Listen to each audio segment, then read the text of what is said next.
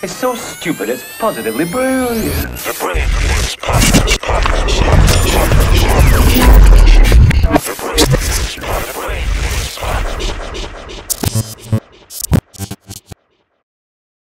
Yep, Charlamagne the God. Andrew Schulz. We are the Brilliant Idiots, and today's show is brought to you by Mercari. Take it away, Schulz. Black Friday. Small Business Saturday. Cyber Monday. All made up days just to get you to spend your fucking money. Damn right.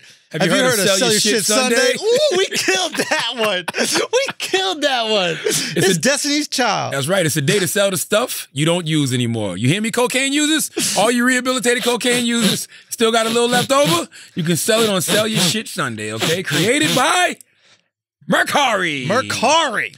That sounds like a car. Damn right it does. But it's not. It's a selling app that makes it fast and easy to sell almost anything. You just take a few pics, add a description, and boom, your item is listed. Download Mercari and sell your shit today. The day may be made up, but the money is real. That's Mercari, M-E-R-C-A-R-I. Now let's start the show. You got church announcement, Schulz? Yes. Boston, thank y'all so much, man, for coming out, selling out the shows. New York, this Friday. We'll see you there. And next couple weeks, we got Seattle, Salt Lake City. We added another show in Salt Lake City. Then we got Vancouver, and I think we're going to add another little secret pop-up show in Vancouver because the other Vancouver show sold out. And then we got Edmonton, and then we're back. More dates at theandrewschulz.com. But I appreciate you guys selling out all these shows, man. It's been amazing. Thank you so much. I'm having my turkey annual turkey giveaway this Saturday. Really? In Moncks Corner, South Carolina, at Berkeley High School. You know how we do every year. You know, it's been going on for a long time. I thank God that I'm blessed to do it another year. Fuck y'all who think that, you know, giving out turkeys is whack. That's y'all are saying that from a place of privilege. Because there's plenty of people out there who can't afford those butterballs or whatever the fuck we use. You know what I mean? Who criticizes giving out turkeys? Well, you just see people do that. I mean, I've seen that over the years. I see a lot of people say, like, you know, that's just something that, you know, people do when they get in certain positions. Like, it's almost like a throwaway thing. It's like, there's no meaning behind it. Like, you're just doing it to make yourself feel better. And I'm like, no. Holidays have a certain meaning, okay? Having a Thanksgiving. Have you ever celebrated a Christmas or Thanksgiving alone? Have you ever celebrated a Christmas with no gifts? Have you ever celebrated a Thanksgiving with no turkey? Nothing makes you feel fucking sadder. Right? Yeah. Yes. You're right. Yes. It is a fucking sad day. Yes. I remember I talked about in this very podcast, I think last Christmas, I didn't meet up with my family till later that day. Yeah. I was looking for a place to eat. Yes. I ate by myself in a fucking hotel. Duval told me that. Horrible. Duval said he had a baby because of that. He said he wanted to have a child, so he never felt alone on holidays. Seems like a huge investment. But hey, it's sweetheart, I had you for 2 days a year, but thank you for being No, but in all seriousness, it's like, regardless if this is what these families do with the turkey or not, who knows? You know, maybe they could go flip the turkey somewhere else. We're not exactly That's their sure. business. That's their business. But having people to be around for the holidays is crucial, man. I don't know what it is about, like, it's so weird. It's like, during any regular Thursday or regular Tuesday, I don't care if I'm by myself watching Netflix, but if it's Thanksgiving or Christmas and I know everybody's with their loved ones and I'm not, I felt so fucking lonely, man. Why is that? Why are we influenced by what other people are doing? It's FOMO. It's really just FOMO. It's FOMO. That's literally all it is. It's the fear of missing out. It's a day where you know everybody's congregating, having a good motherfucking time, and nobody invited you over. Nobody think your joke slap. Nobody likes your company. Nobody wants to talk sports with you. Damn, you getting personal, Nobody wants. No, I don't get that. I get invited. I am the person. I thought you were talking about me. No, I'm sitting around, like, I'm gonna be in Moncks Corner, and I'm like, no, we're not going over there. No, we're not going over there either. You're prissy. You're sedity. You got all the invites, and you're picking out who's you're going to go to. Wow. But yo, a little extra sauce on that laugh. But no, 12 p.m. to 3 p.m. This Saturday at the Old Berkeley High Gymnasium, 406 West Main Street, Moncks Corner, South Carolina. Local vendors will be on site. 1 turkey per household with valid ID. We'll see you for the 6th annual Third Eye Awareness Turkey Giveaway this Saturday in Moncks Corner, South Carolina. Yes, sir. Why do you need ID to get a turkey? I don't know why Kente puts that on there. That's the dumbest shit in the world. I really don't. Kente has that on there. I don't even know why I read that just now. It's really stupid. Who gives a fuck? We gotta get here's an ID that shows you I can't afford a turkey. No, motherfucker. Like, what the fuck does I that already mean? gave a turkey to a Jenkins. Yes. Are you related to the Jenkins family? Exactly. Like, come on, yo. Exactly. By the way, even if I could afford a turkey, I would go get a free one. Yeah. Why the fuck wouldn't you? How much is a turkey? I don't know. How much are turkeys, Taylor? They expensive. Like 50? They're not cheap. 100? Nah, they not 100. 50 for real? Probably you got to think Thanksgiving Day. You know they put the prices up on them. Oh, you think they hike up turkey? Yeah. So listen. God bless. We'll see you on Saturday. Now, where do we start? Well, I think one place we can start at is, and it's inspired by turkey, but They 100 something. yeah. No, let me see. Turkeys cost $100 fucking dollars. Hey, man. Butterball premium. That shit says $1.49, Taylor. Because that's some organic, fresh shit. That's some fake shit. Let's do this Butterball, man. Let's pull up this Organic Butterball. fresh is This fake. Butterball premium, all natural What world young do we live turkey. in? 22 to 24. Well, it's $1.49 a pound. Exactly. So it's 24 pounds. So you're getting a 100-pound turkey? What's 24 times $1.49? 100-pound turkey is a raptor. $35? Wow. You Asian? $35? $35. All right. So Okay. where do we start? So I think a good place to start is because we're talking about things that not everybody can have, right? Okay. And turkey on Thanksgiving is something not everybody can have. Hairlines are things that not everybody can have. That's a fact. And I know that you're going through a little bit of hairline withdrawal. No. I know you don't want to admit it, but I'm looking at the posts. You know what I mean? Thou doth protest too much. You know what I mean? It's kind of leaning into a good bit. It is a good bit.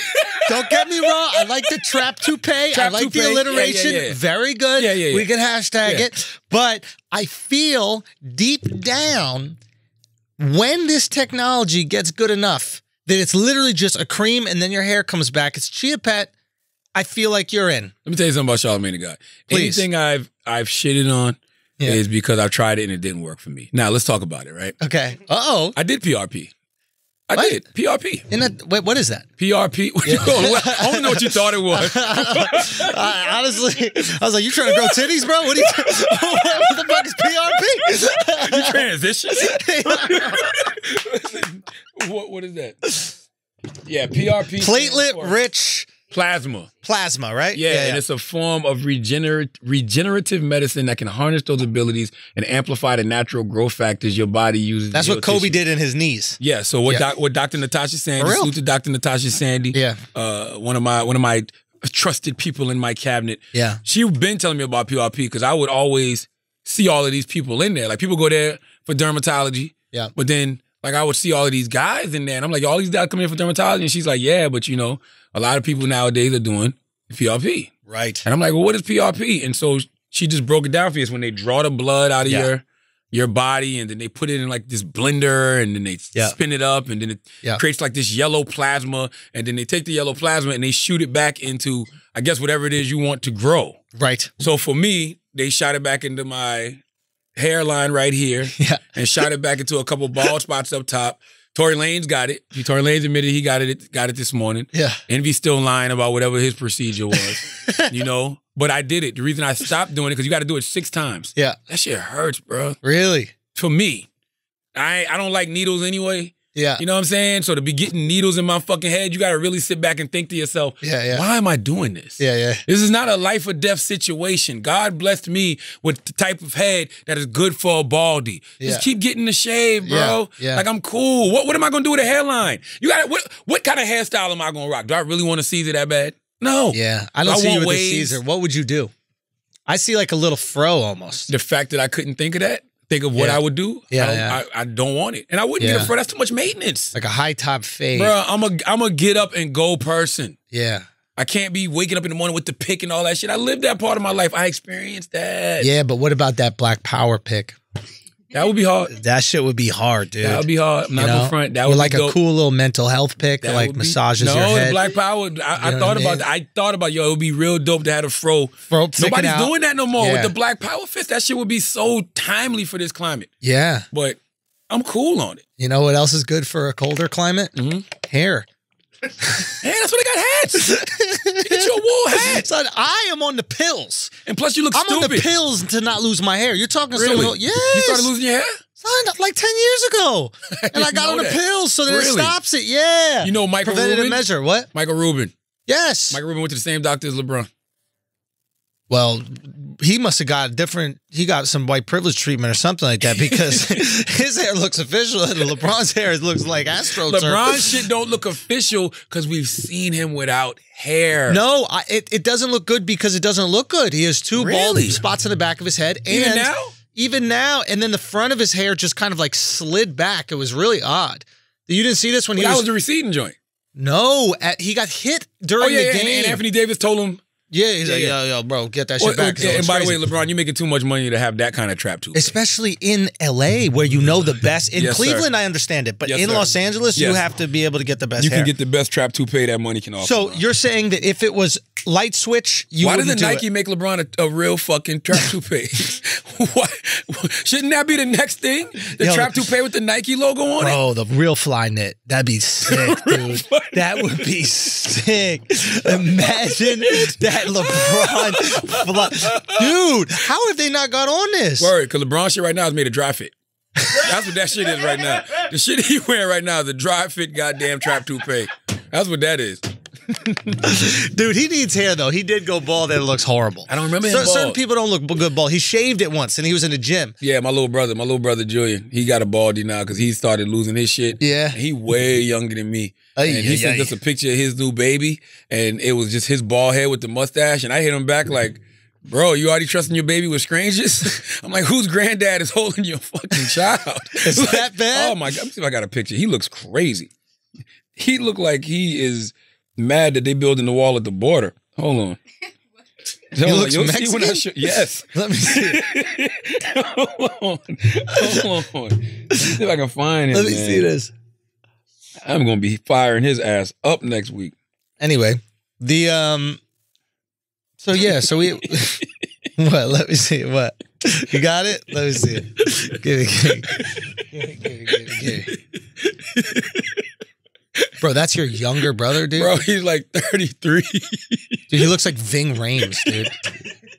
Bro, your younger brother looks like he's about to beat the shit out of Tyrese.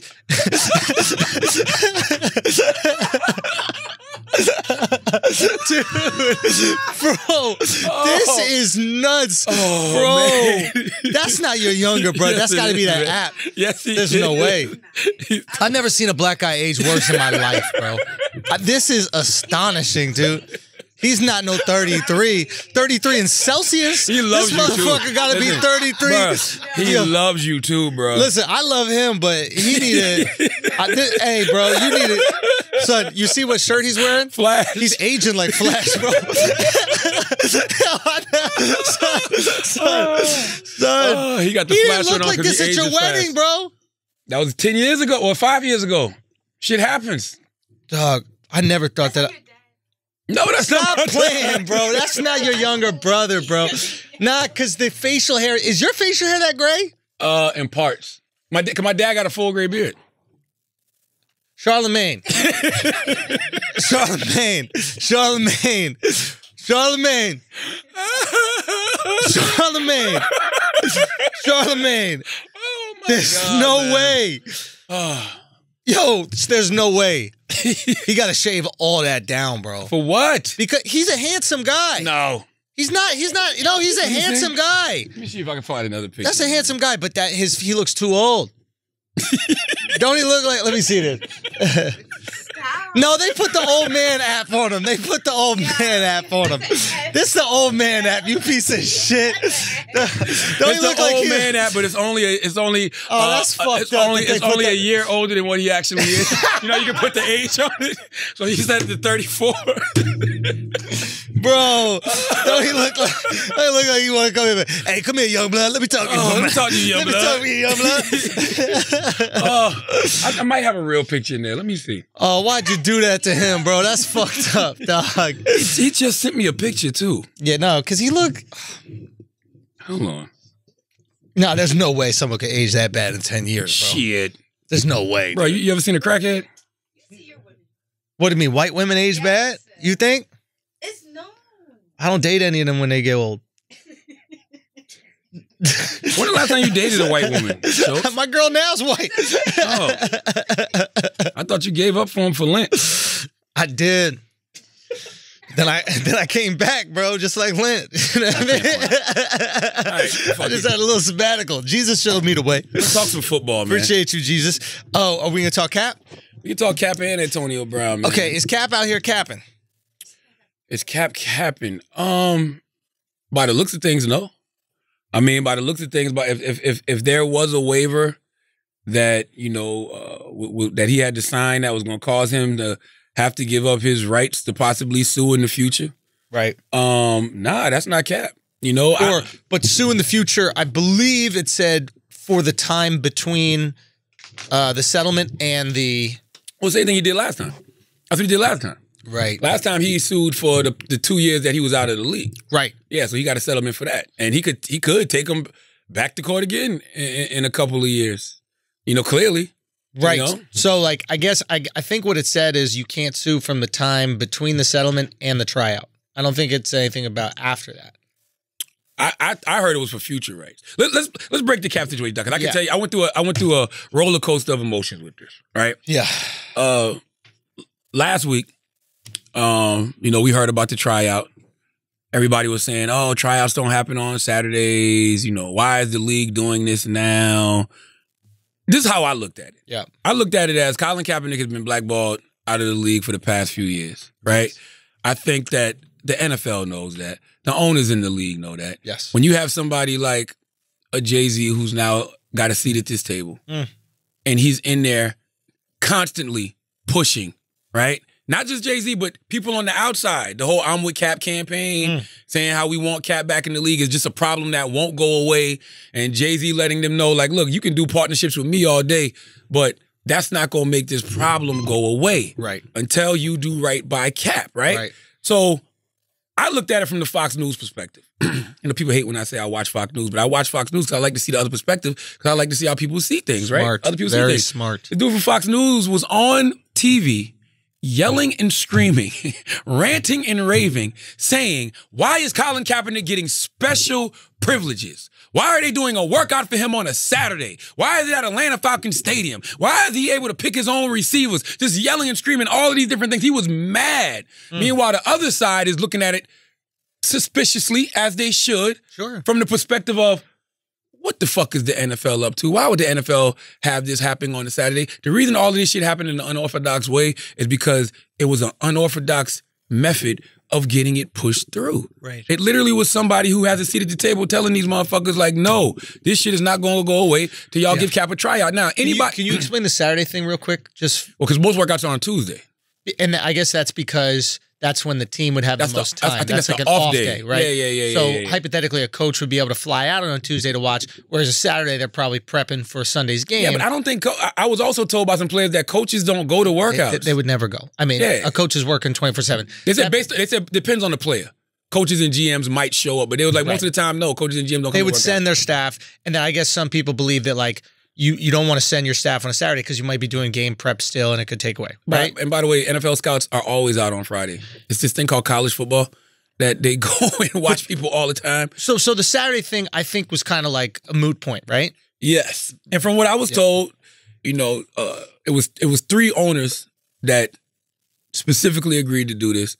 Once the 3 agreed to do it, the NFL sent out the memo letting them know that it's going to be this practice on Saturday. Great. They were hoping for the spectacle.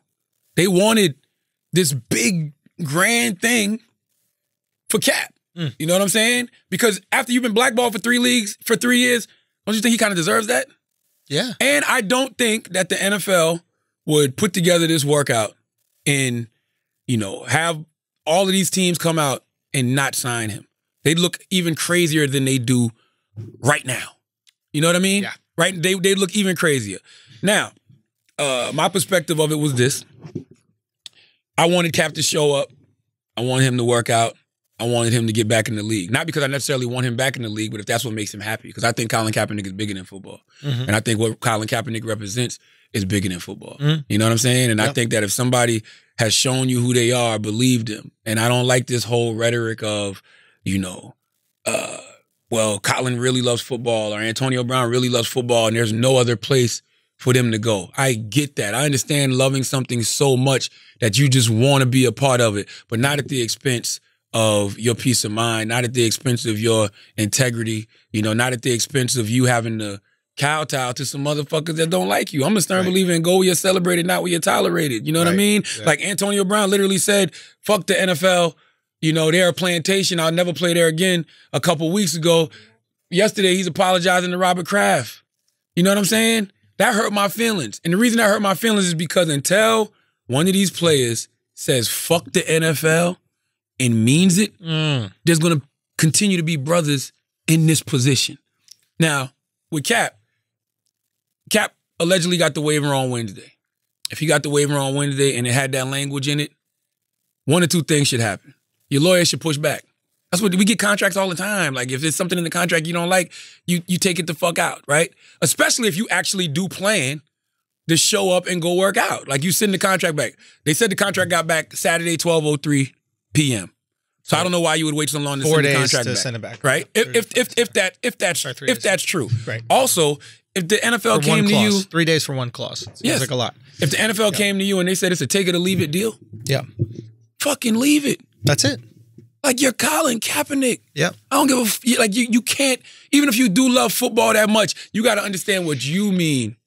The people at this point, and you represent something way bigger than you. You can't bow down to the league's demands because you don't have to. You're not some poor kid. You got the Nike endorsement.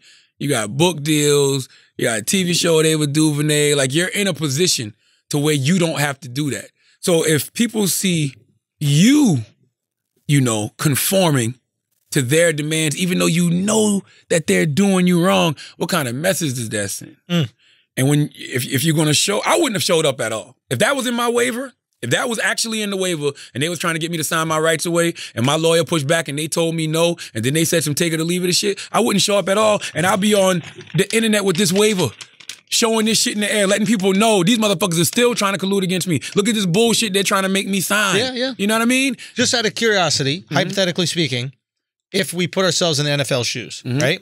And let's assume there's no nefarious intent by the NFL. Let's assume Jay-Z goes in there, he speaks to these three very influential owners, gets everybody on the same page, and they all agree to literally give Colin the best chance to make a team. Matter of fact, let's say we've had agreements from multiple teams. Let's say we've had agreements from multiple teams that they're truly interested. That if he plays decently, they think that they'll actually sign him, right? Maybe that clause is in there because they're going, we're going to go leaps and bounds to give you the best chance to make a team, something we've never done for any player in history. We've never had a single player, 25-team tryout. Never happened. The whole world is there watching. We're going to do it in the Atlanta Falcons Stadium. We're going to do it in a black city like Atlanta. This shit was set up like a goddamn fantasy. Like Atlanta, the blackest city in the world. You, one man, 25 teams are here to watch you work out. Do well, best case scenario. We want you to make a team. And not only do we want you to make a team, we've kind of spoken to owners that said they would sign you, right? Bro, he was going to get signed. He was going to get signed. So for me, the language is we're coming, and again, it could be wrong. This is just hypothetical speaking, but one way of looking at it is we're going above and beyond to give you the best chance to make a team. So you can't sue us after this if you don't make the team because we're literally doing things we've never done for anybody else. If you still sue us after that, what the fuck? But guess what? If I'm Colin Kaepernick, you see what I'm saying though? I see what you're saying, and you make a great point. Potentially, hypothetical. Yeah, but if I'm Colin Kaepernick, I'm his team. I can't trust that. I have no reason to trust that. And this is what we were talking about on Flagrant. There is so much distrust, I believe, from both sides. Like the NFL put that clause in there because they don't trust Cap. Cap doesn't want to do it because they don't trust the NFL. And you know what? He shouldn't. But both of them are absolutely him correct for the last 3 years. Absolutely, and that's my whole thing, right? But now you have that toxic relationship. You guys are never going to be able to work. And that's why I agree with what you're saying, which is if you know you're not going to do with it, fuck them. Fuck them. Fuck them. And you got to mean it. You can't say fuck them, but I want to play and I want the owners to call me and stop being scared. Nah, man. Nah, fuck them. We out. No. After this week, Colin Kaepernick's mentality and a lot of other brothers in the league mentality and a lot of black people that watch football's mentality should be fuck it. If that waiver is really that. But you know why the reason nobody will ever say fuck it? Because there never was a clear-cut boycott called on the NFL by Colin Kaepernick. Colin is the person that has to lead that charge. Like I saw my man Artemis Gordon talking about how, Colin, he's a leader whether he wants to be or not. So eventually he has to say something. That's the truth. You can't be a silent leader. Yeah, where are we going? Where are we going? What do you want us to do? That's it. How would you like us to protest? You made the decision not to talk to the press for the last couple of years, last 3 years. That's your decision. But don't be surprised if your message is being confused or conflated when you're not there to control the narrative. Even when you talked all this shit about controlling the narrative and how important that was to have your press or the press access to this tryout. You've never cared about press before. I would like to say that's not controlling the narrative. And what I mean by that is controlling the narrative is not doing exactly what people thought you was going to do. A lot of people were betting that Colin wasn't going to show up. I was hearing words like self-sabotage being thrown around, like he'll find a way to mess this up. People thought my beautiful sister, who's mad at me right now, Nessa, they thought that she was going to wild out this week. You know what I mean? But why is Nessa mad? I mean, we're just not seeing eye to eye on this situation. But I don't worry about things like that simply because when I love somebody and I consider somebody family, I know even if we have disagreements, we'll always be family. And I think, man, one thing that really bothers me about the situation, just a side note, it's so divisive. It's so much divisiveness between black people in this situation, right? People feel like they got to be Team Colin. People feel like they got to be Team Jay-Z. You understand what I'm saying? And when you have that kind of divisiveness, you got to be very careful of people who really, really, really want that divisiveness to continue to happen. So when they know, Colin and Nessa feel away, or they know, Jay is over here, you got all these different people coming back saying certain things. Oh, well, Jay, Colin them said this, or Colin and, Jay and them said this, or, oh, you see, this person is against you. This person was speaking about you. And it's such a lack of trust from everybody. And you're already naturally paranoid and suspicious of everybody's intentions that you just be like, fuck everybody. I'm going to just stick over here with my motherfuckers and kick it with my crew. You can't trust anyone. And the people use this divisiveness to really bring down great movements because everybody knows people are stronger together. You know what I'm saying? And you got to be very careful about people like that. Like, don't come to me telling me what somebody said about me when I'm going through something. You understand what I'm saying? Say that again. Don't come to me and tell me what somebody said about me when I'm going through something or I may feel a way. I'll give you an example. If me and you had an issue, right? Yeah. And no, it's happened. Yeah. It wasn't even a real issue. When all of that shit was going on, and everybody was like, oh, you need to stop doing the Brilliant Idiots podcast and this and that. It was people coming to me trying to tell me how toxic Andrew Schulz is. Yeah. You know what I'm saying? Yeah. And in that moment, I'm like, shit, well, maybe it is toxic. And you said one thing to me. You said one thing to me that brought me back to reality. What'd I say? You said, are you saying it's my fault? Are you blaming it on me? Bro, you said it. And I said, he's absolutely fucking right. I pushed back a little because I was like, yeah, but you was laughing. And I'm like, and you was making jokes and this and that. But no, nigga, you said it. Well, you didn't say nigga. But you said it. No. But you said it. Yes. And that's the truth to the matter. People will take advantage. They will take advantage when the emotions are high. And that's why you can't come to me. You can't come to me, even if I have an opinion about Colin Kaepernick, who I respect and love because he respects and loves somebody I consider family, which is Nessa. Right. Even if I have an opinion about him, that may not be the general consensus or whatever. Right. You can't come to me and tell me anything bad about Nessa. I'm not gonna let anybody talk bad. You're not gonna come to me and tell me Nessa's anti-black, anything like, you know what I'm saying? Like, I'm not gonna allow those conversations to happen. Those are family conversations that happen amongst people who I consider family. Right. You know what I mean? That's when I saw Nessa and I saw Cap at the Tyler Perry event, I'm like, motherfuckers, we supposed to be family. Like, if you got a problem with something that I said, call me and check me. Tell me. We have that kind of relationship. Yeah. Because I want to have the proper information so I can go out there and defend y'all when need be. It is a very tricky situation, especially when these type of things happen, because two things can be true. We often speak about this on a podcast. You can support everything Cap has done and think that he didn't handle this in the best way possible. No, let's get back to that. It's two reasons. Number one, before I knew about the waiver, right? Yes. I was just like, yo, this is ridiculous. Right. Like, just go to Atlanta and do the workout if you want to play. Like, why did you wait until the day of to move it to a high school? And like, you can't possibly expect this professional organization where 25 teams showed up. You're dealing with a bunch of rich motherfuckers with egos. Yeah. They came to Falcon Stadium. Yeah. And now all of a sudden you switching it at the last minute, telling them to come to some high school an hour something away. You got to know they're going to give you their ass to kiss. Yeah. You got to know they're going to throw the middle finger to you. Now, I was happy to hear that 8 other teams went. Yeah. But if I'm an owner, Rex Ryan said this shit and this shit is real. Yeah. Rex Ryan was like, I don't want this circus. I don't want the circus. I don't want this circus. Like, and I'm not saying that, you know, people talk about respectability and respectability politics, and, you know, I saw them getting at Stephen A for what Stephen A was saying. Yeah. Some of what Stephen A was saying is true. You got to remember, at the end of the day, you're the one trying to get a job.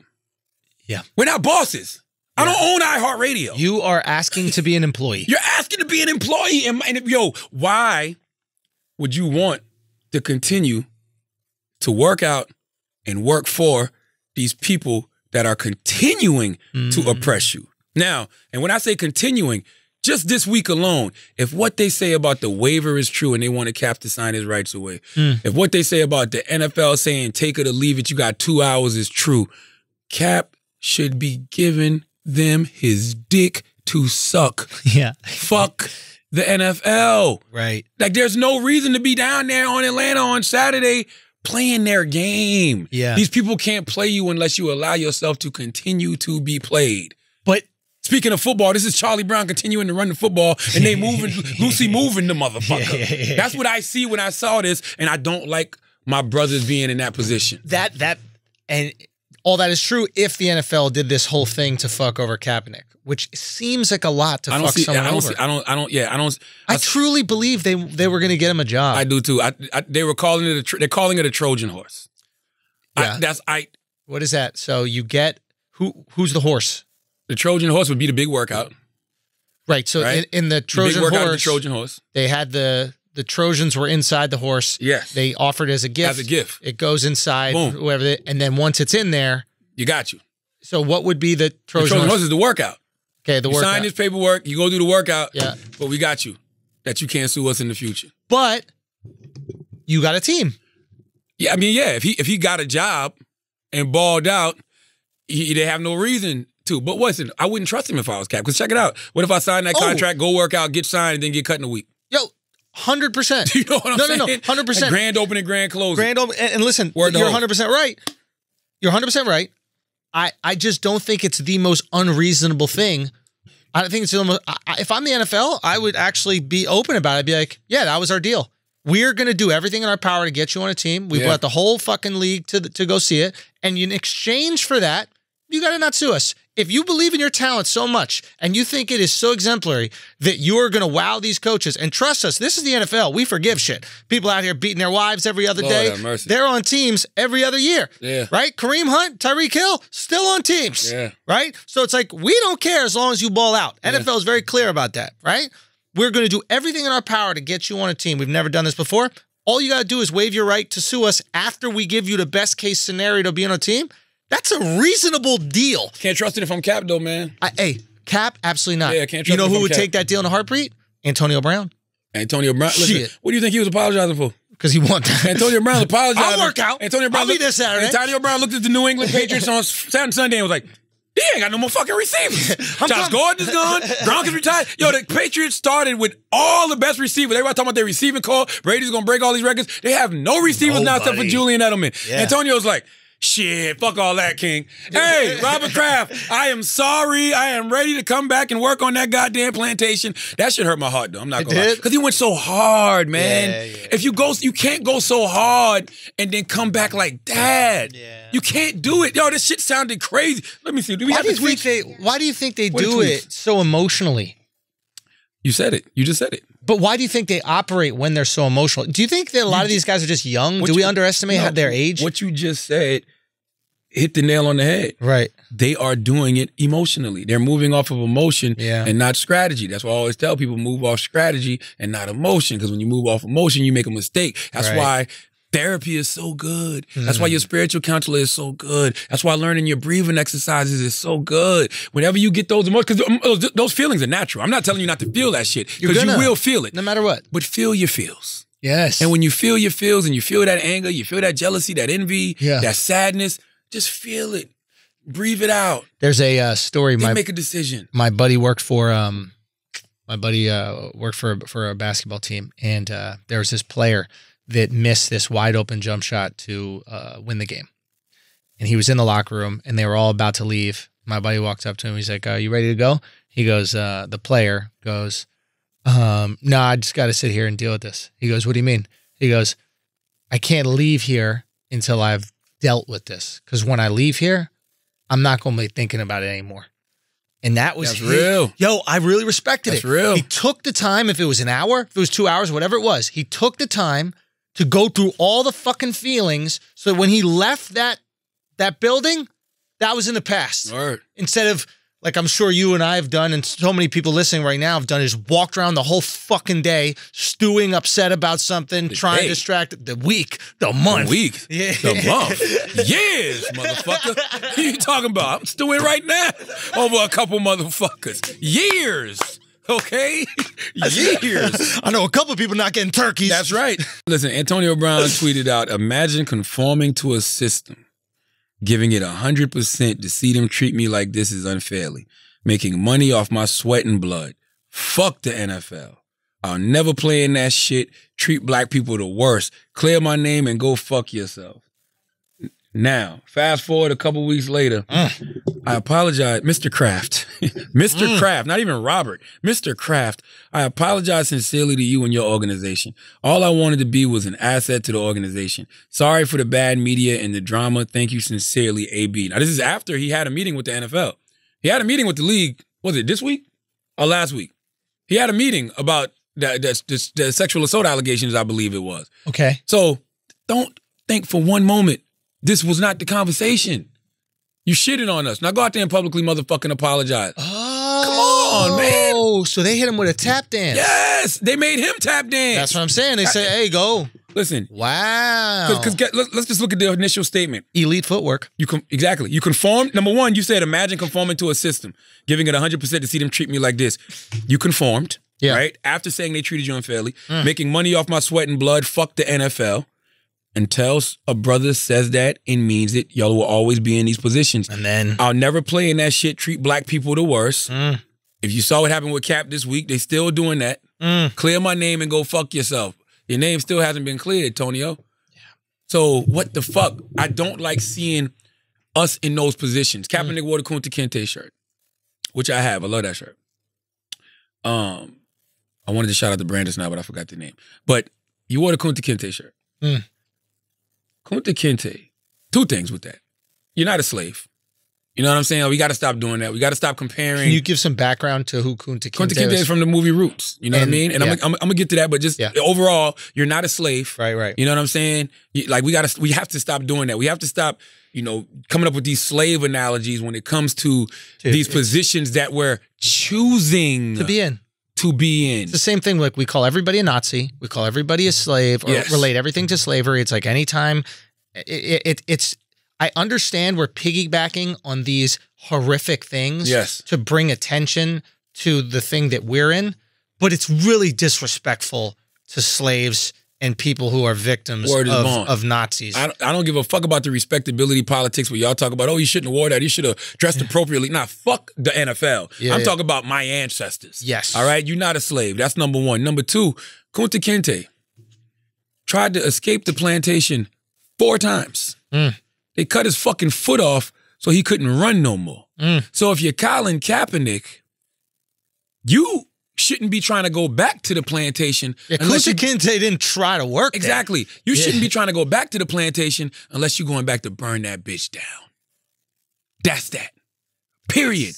You can't call Kunta would have ran. Kunta would have saw that waiver and ran. Kunta would have saw that motherfucking take it or leave it and ran.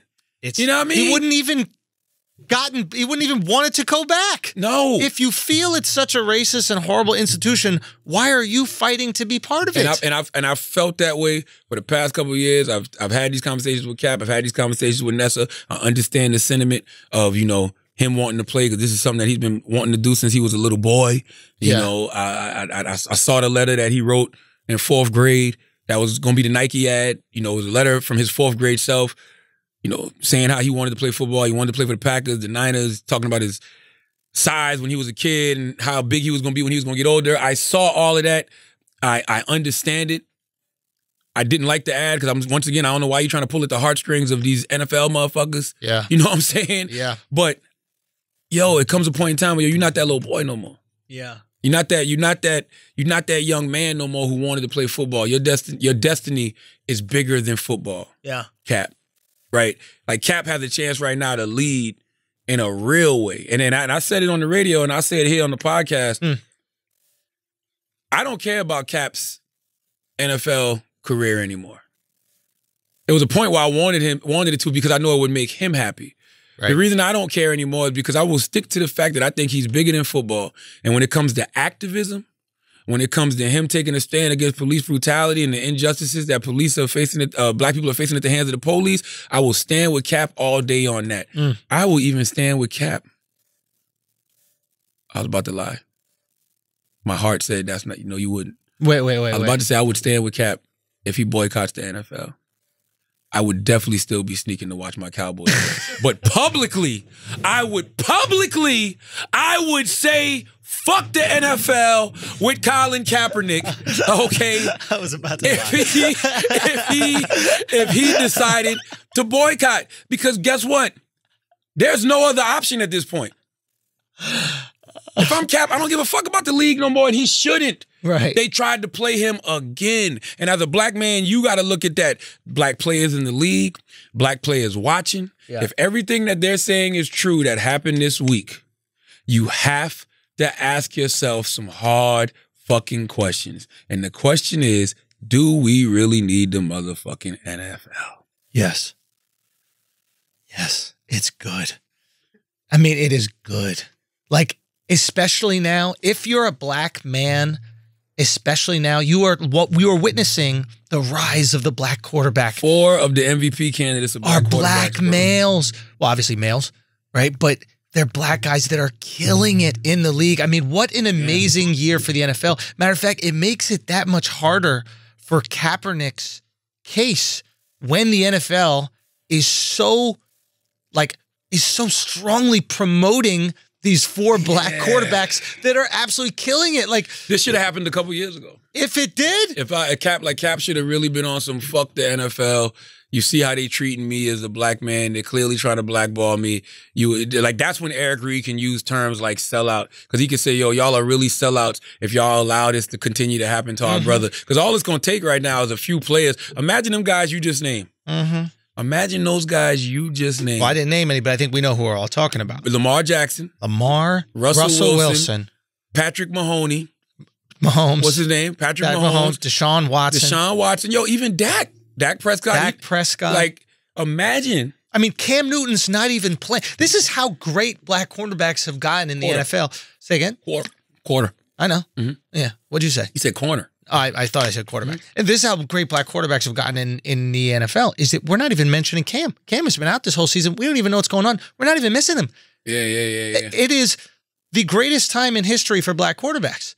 And Kaepernick is out here going, I deserve a job. They're trying to not give me a job. He can't even use the narrative of they don't want black people to be quarterbacks because clearly they do. Bro, they're putting all the money into the black quarterbacks. This will never happen. But imagine if all 5 of those black quarterbacks said, we're not playing this week. This Sunday coming up. If y'all did what y'all said to do, if what happened, if y'all, what's true, if what's in this waiver is true, and y'all really did this to Cap, we're not playing this motherfucking week. We still don't know if what's in the waiver is wrong to do to Cap. That is true too. Some people might think it's a very fair trade. Yeah, that's true too. I mean, I just think there's distrust between Cap and the NFL, which is completely reasonable. So you can't assume the best case scenario and the best case scenario intent. Yeah. Right? So if you're Cap, you have to go, nah, they're trying to fuck me. But they might literally just be going, yo, this is the deal. Here's the thing, Schulz. Even if they were trying to fuck him, lawyer. Yeah. You have a lawyer. Well, I'm sure the lawyer told him. The lawyer was like, listen, this will remove your right to sue after the fact. Or once you sign this, yeah, you can have this. And you amend it.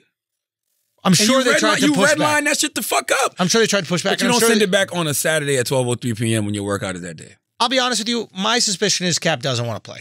I don't think he wants to play. I think if he wanted to play football, there are other options for him. I'm sure he could have played in Canada in a heartbeat. I don't think he wants to play football.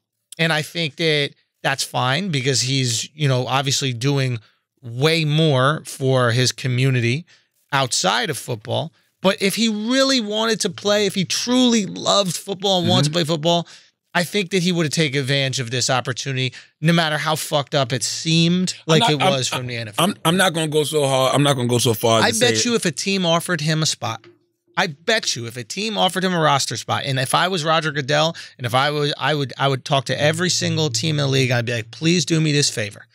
Please offer him a roster spot. I guarantee he won't take it. I'm not going to go so far as to say Cap doesn't want to play, but if he doesn't want to play, and this is what I thought Saturday. If he does want to play, he's got a very strange way of showing it. That's what I thought Saturday. Right. But after getting more of this information, which I still don't know if the information is real because I've seen so many different shit. I've seen a waiver that Cap signed in 2011. That waiver doesn't look too much different from the one that he signed in 2017. But as I was telling people, even if that language was in the contract in 2011, it's a different ball game now. Cap has already sued them once. Right. And he may have to sue them again. I wouldn't give away that right if I was Cap either. Well, if you already sued once and then you got a settlement, right? Isn't that what a settlement is for? That's the NFL's fault, though. The NFL should have made it. Maybe the NFL should have cut him a big enough check to where, hey, you good, right? You can't just give him back pay for the past couple years. You know what I'm saying? So they should have cut him a check to where they made it to where we're done here. I thought that's what it was. Nah. He just got paid for the past. He got paid back pay for the 2 years that he missed. And because, I mean, it's wrong. It's wrongful. It's employment discrimination. So they settled a contract. They basically settled a lawsuit on employment discrimination. Yes. Right? Meaning he accepted an amount of money. Yes. To no longer sue them. No, for employment discrimination. I don't think he ever said that he would no longer sue them. I'm gonna be honest with you. I don't want to misconstrue that. Yeah. Because I can see people that know the story better than me yelling at the podcast right now. I don't know. I'm truly just trying to understand. From what I knew, he sued for back pay. And okay, let's say hypothetically, and again, neither of us know, and I'm truly just trying to understand here. But you sue for back pay. The NFL goes, listen, we're not going to admit that we kept you out the league. But we're going to pay you for back pay. He accepts the money for back pay. Now you can no longer sue, in my opinion, now you can no longer sue for not being allowed to play because we already handled that and you accepted the money. Well, that's the NFL's fault. NFL didn't put that in the fine print, clearly. Sure. You know what I'm saying? Hey, sure. Yeah. And that's bad job by them. Yeah. And again, we could be messing this whole thing up. But it's also... Wait, you're going to sue us again for the same thing we paid you for? Hey, seems like if I'm Colin Kaepernick, yeah. Go ahead, Alex. So I really think this was his way of speaking out because when he took the settlement, he had to do the NDA. Hold on 1 second. We got to turn on his mic. The mic. Oh, sorry. Go. So when he took the settlement, he had to do the NDA, so he couldn't speak about it. And the fact I was suspicious that the NFL settled because they'll never settle. They have so much money, they could have just kept going until he was bankrupt. Okay. So I think there was really something in that case. And so this was his way of balling out. Everybody sees it. And then if no team picks him up, that's like proof for everyone that he's they colluded to keep him out the league. Listen, man, I really think this was just his way of being able to speak without speaking. Alex, I don't think you're wrong, but my thing is this. I wouldn't be signing none of that shit. If there's something in the collusion case that exposes the NFL, then expose the fucking NFL. Yeah, you can't love playing football that much. Hold on. Hold on 1 second. So let me just. But you don't got to go through with the case. Don't take the settlement. But find out what's in yes, it. You know what I'm saying? Don't take the settlement. Yeah, let's just put it like this. Blow the NFL up. Let's just put it like this. Al, let's say I stop you from coming on the road with me, filming the shows, etc. But I also stop you from filming anybody else's shows. I don't admit it, but I'm doing that. You sue me. I go, listen, I'm not going to let this go to trial because I did some fucked up shit, but fine. Here's the money for all the times that you should have been able to come on the road and film with me. You agree to take the money, it's over. Then 2 months later, you sue me for not taking you on the road. I'm like, motherfucker, we just settled this. I just paid you millions of dollars. Why are you fucking suing me? Yeah, again? but that's like if you said, I can't go on the road because I'm not good enough to be on the road. So it's like you're making a lie like, oh, nobody's keeping you out the league. We just don't want your talent. And so if you told me, hey, I'm not good, and then I fucking make a movie after and show the world I'm amazing, that's what I think he wanted to project to the world. Show him how good he is. He wanted to. Yeah. What I'm saying is, he shouldn't have signed the settlement. It's some bitch ass shit, to be honest with you, because you NFL, just got the money. The NFL could have bankrupted you up, bro. Say again? Matter of fact, Nessa gonna swing on you.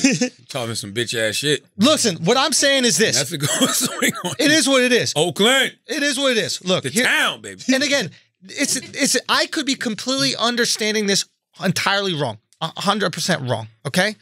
I feel like I've been very vocally supportive of Cap on the podcast, okay? But if you accept the money for the lawsuit and still want to retain the rights to sue for the same thing you accept the money from, that shouldn't be the thing that stops you from going to the audition, whatever the fuck, tryout. You already, if your ability to sue for the thing you already got paid for is the thing that stops you from trying out, you don't want to try out. Why would you? If your ability for the... Right? If your ability to sue, and again, we could be wrong about this, but if your ability to sue for the same thing that you already got paid for after suing is what you don't like about the contract, and that stopped you from trying out, you don't really want to try out, dog, because you already got paid for that. They're not going to pay you again. I think that's his insurance policy. Like, I would not relinquish my right to sue the NFL if I was Colin Kaepernick under any circumstance. But you already sued and agreed to take the money. And I might have to get y'all again. Yeah. I don't even know if there's legal precedent for that. I might have to get y'all again. He only got paid for back pay. He got paid back pay. So if you keep me out another 2 years when I'm a free agent for no reason, y'all see I can play, y'all see I can ball, y'all see I'm in shape, I want to motherfucking play, and you still keeping me out the league, all right, let me hit y'all up again. I'm going to stay in y'all motherfucking faces. I'm going to stay up under y'all skin. But my thing is this. That's corny, bro. It comes a point in time. That's corny. You say you accepted the money, bro. Like, I'm sorry, dude. You accept the money, bro. That money comes with a cost. A settlement comes with a cost. You got to settle. That's why it's called a settlement. It's not called here's whatever you want. It's called a settlement. Your wife goes, I want half, right? Yeah. You go, you get a quarter. Okay, we settle at a quarter. That's a settlement. Yeah. If after your wife gets a quarter, she comes to you and goes, I want the other quarter.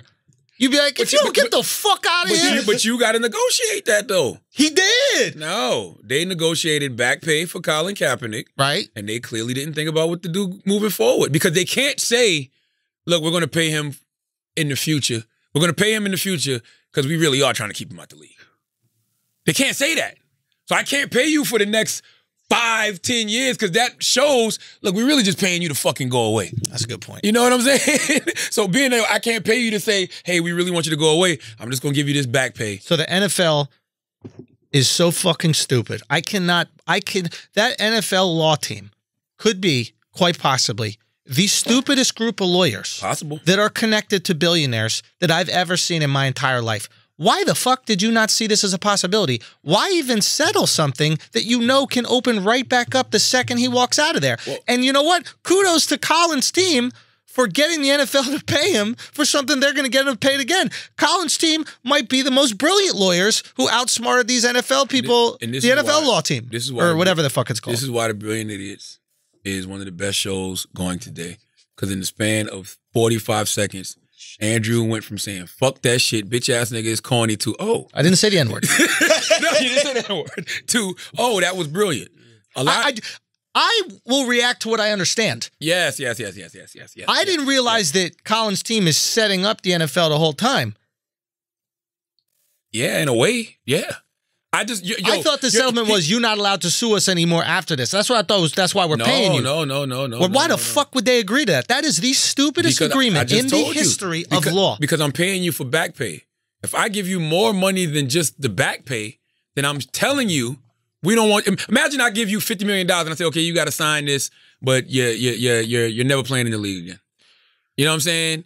Like you relinquish your rights to play in the NFL, whatever. The NFL can never say that. They can never do that because that proves we don't want you in the league. So the only thing we can do is pay you for the back pay.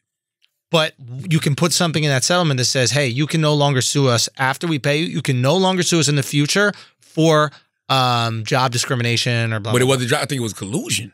Or collusion, whatever it is. You can no longer, you could put whatever you want in a contract. Clearly, right?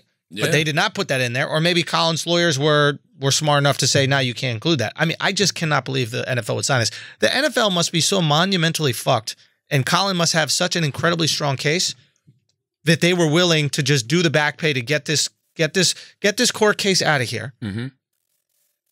Maybe they're like, hey, listen, we'll give you the back pay just to shut this thing down. There's too much positive momentum building for his side in this. Let's just shut this thing down. Here's the money. We know we're going to have to deal with it again in the future. Well, let's talk. That's my point, too.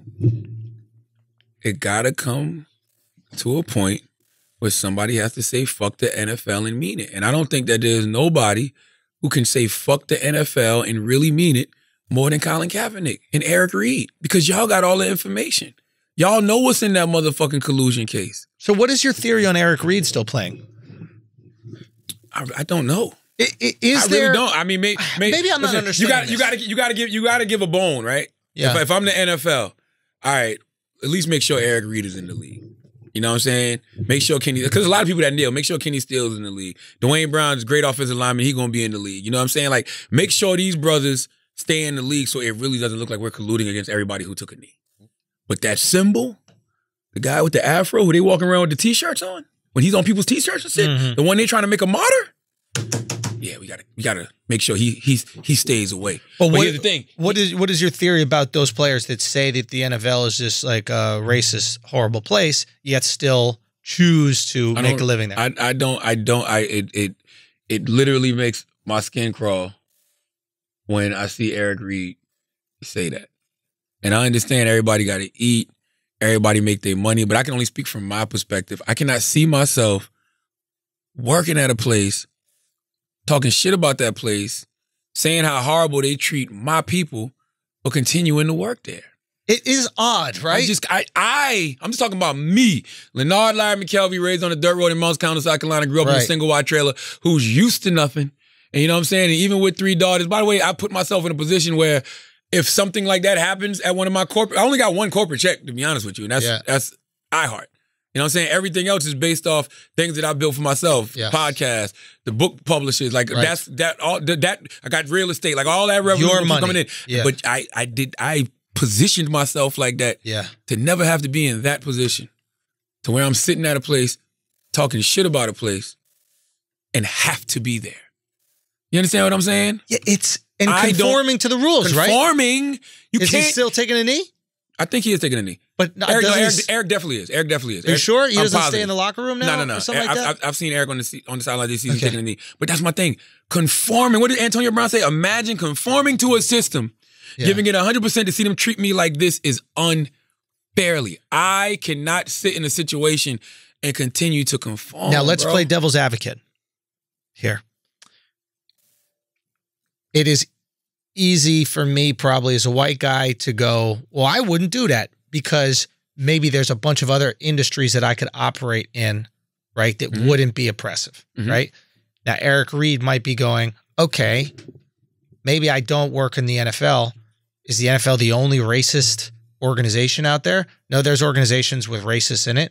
chances are me getting a job at one of these places, there's going to be somebody racist. Can I never work in an environment that has any racist in it? When am I allowed to make a living? It's not like there's a black-owned football, what was the word I'm Who says it got to be football organization? Football, what is it called? League. Yes. It's not like there's a black-owned football league where he can go and he can feel, safe working in that environment. So maybe he's like, no matter where I work, there probably are going to be, at bare minimum, some weird racial implications in the hiring, right? Or the business practice, no matter where. I might as well make the most amount of money that I can possibly make and affect my community financially by working in this racist one. Maybe he's thinking that. This is a hypothetical. I'm not mad at that. You can be Robin Hood. You can rob from the rich and give back to the poor. You know what I'm saying? You can do that. I'm not even mad at, playing your position until you're in a position to not have to play that position no more. If I'm Eric Reed and I'm sitting there and I'm collecting my checks from the NFL while talking shit, cool. You know what I mean? Because when I retire, I know I done stacked up these millions and now I can really go back and affect my community. You know what I mean? But when I see all of these brothers quoting Malcolm X, you see me, I keep the Honorable Elijah Muhammad around my neck. I got a Malcolm X piece too. Salute to Mr. Flawless, Greg Jr. You know what I mean? But, and I got Nipsey Hussle. But when I see all of these brothers quoting Malcolm X, it's like, yo, do for self, build your own. That don't necessarily have to be a league. It'd be great one day if we did have a black, football league. You know what I mean? That shit would be slapping. You know what I mean? It would struggle for the first few years, but eventually we'd get that money. You know what I mean? But in the meantime, that shit don't mean just that. Yo, take that money that you're making and put it into other things to where you don't have to be in a position to be apologizing to no Robert motherfucking Kraft or flying down to Atlanta to, at the last minute, go do a workout someplace else. Like, I don't want to see that from my brothers. How will history look back at this? Like, it is very clear how we've looked back at, social justice and activism in history, right? Mm-hmm. You see Rosa Parks. I want to sit in this part of the bus, right? They don't want me to sit in this part of the bus. Well, I'm not getting up. I'm sitting in this part of the bus, right? It would be weird if Rosa Parks was like, yo, the bus sucks, but also worked driving the bus. Imagine and kept working driving the bus, Imagine if during that 360 plus days of the Montgomery bus boycott, when you was, protesting the bus and boycotting the bus, you just saw Rosa in the window riding by on the bus. Driving it, not even riding it. What if she was driving the bus? You'd be like, what the fuck are we protesting out here? Right? It'd be like she's going to get her bus license. Yeah. You know what I mean? Like she's doing everything she possibly can to be a bus driver while protesting. What I'm trying to understand is like, how will history look back at this protest compared to other ones? I think it will look back unfavorably. I think it will look back like, why the hell were these guys telling us how awful the NFL is while continuing to work at the NFL and trying out to be in the NFL? It will be arguably one of the most confusing protests in history. It comes back to what I said earlier. Eventually, one of these brothers has to say, fuck the NFL, and really mean it. And until somebody says that, they're going to continue to find themselves in the positions that the good brother Colin Kaepernick is in and Antonio Brown is in. Simple as that. Like somebody has to say, fuck the NFL and mean it. And there's nobody in a better position to say, fuck the NFL right now than Cap. Because if everything that is said, if everything is true that they said is true that happened this week, from the waiver being into the contract, that made him relinquish his rights, to the NFL telling him to take it or leave it. Yo, at some point you got to tell these motherfuckers, leave it, Cap. Simple as that. Like these mixed messages got to stop being sent. You know what I mean? Because I go back to I don't know what to do. And we don't know what to do. And this is why I say, for me as a man, if Colin Kaepernick called me tomorrow and say, Charlamagne, I want you to come do my Know Your Rights camp, I'm there. If Colin Kaepernick wants me to stand with him on the front lines of any type of activism, protesting against the injustice that black and brown people face at the hands of the police, I am there. Right. But when it comes to the NFL and his NFL aspirations, I simply do not care. And the reason I do not care is because what he protested for initially never had anything to do with him not having a job. What he protested for initially was the police brutality that black and brown people were facing. I stand with you on that Colin Kaepernick all day fucking long. The past couple of years, the protest has turned away from the police brutality and it's went to Cap doesn't have a job, and that's the injustice. Has it become selfish? Selfish is an interesting word. I don't think Colin Kaepernick is selfish. I wouldn't use that word for Cap. But I would say... I mean, the most selfless, right? The guy's giving up millions of dollars. Right, He's sacrificed so much. Yeah, I think that when your Nike campaign is believe in everything, even if it means sacrificing everything, you have to really feel that in your heart, and you have to really know that you possibly could be giving up everything. And I think that a lot of times we say things like that in this generation, but we don't really mean it. Our ancestors really gave up everything. Cap gave up a job. Cap gave up a job. Yeah. You know what I'm saying? And by the way, he's still gonna get rewarded handsomely. You know, he got, like I said, he got the Nike deal, he got the book deal, you know, he got the TV show with Ava. He got things going on. You know what I'm saying? He's going to be fine. So I wouldn't call him selfish. What I would say is it comes a point in time where you just have to embrace that motto. And instead of saying everything, just say, I gave up my job. And I think when you do that, you'll realize that this whole thing is bigger than you. Much bigger. I've been trying to like compare it to other things in my head, right, throughout history. And, you know, we always bring up Ali when we're talking about Cap. And Ali had his title stripped, right? Mm-hmm.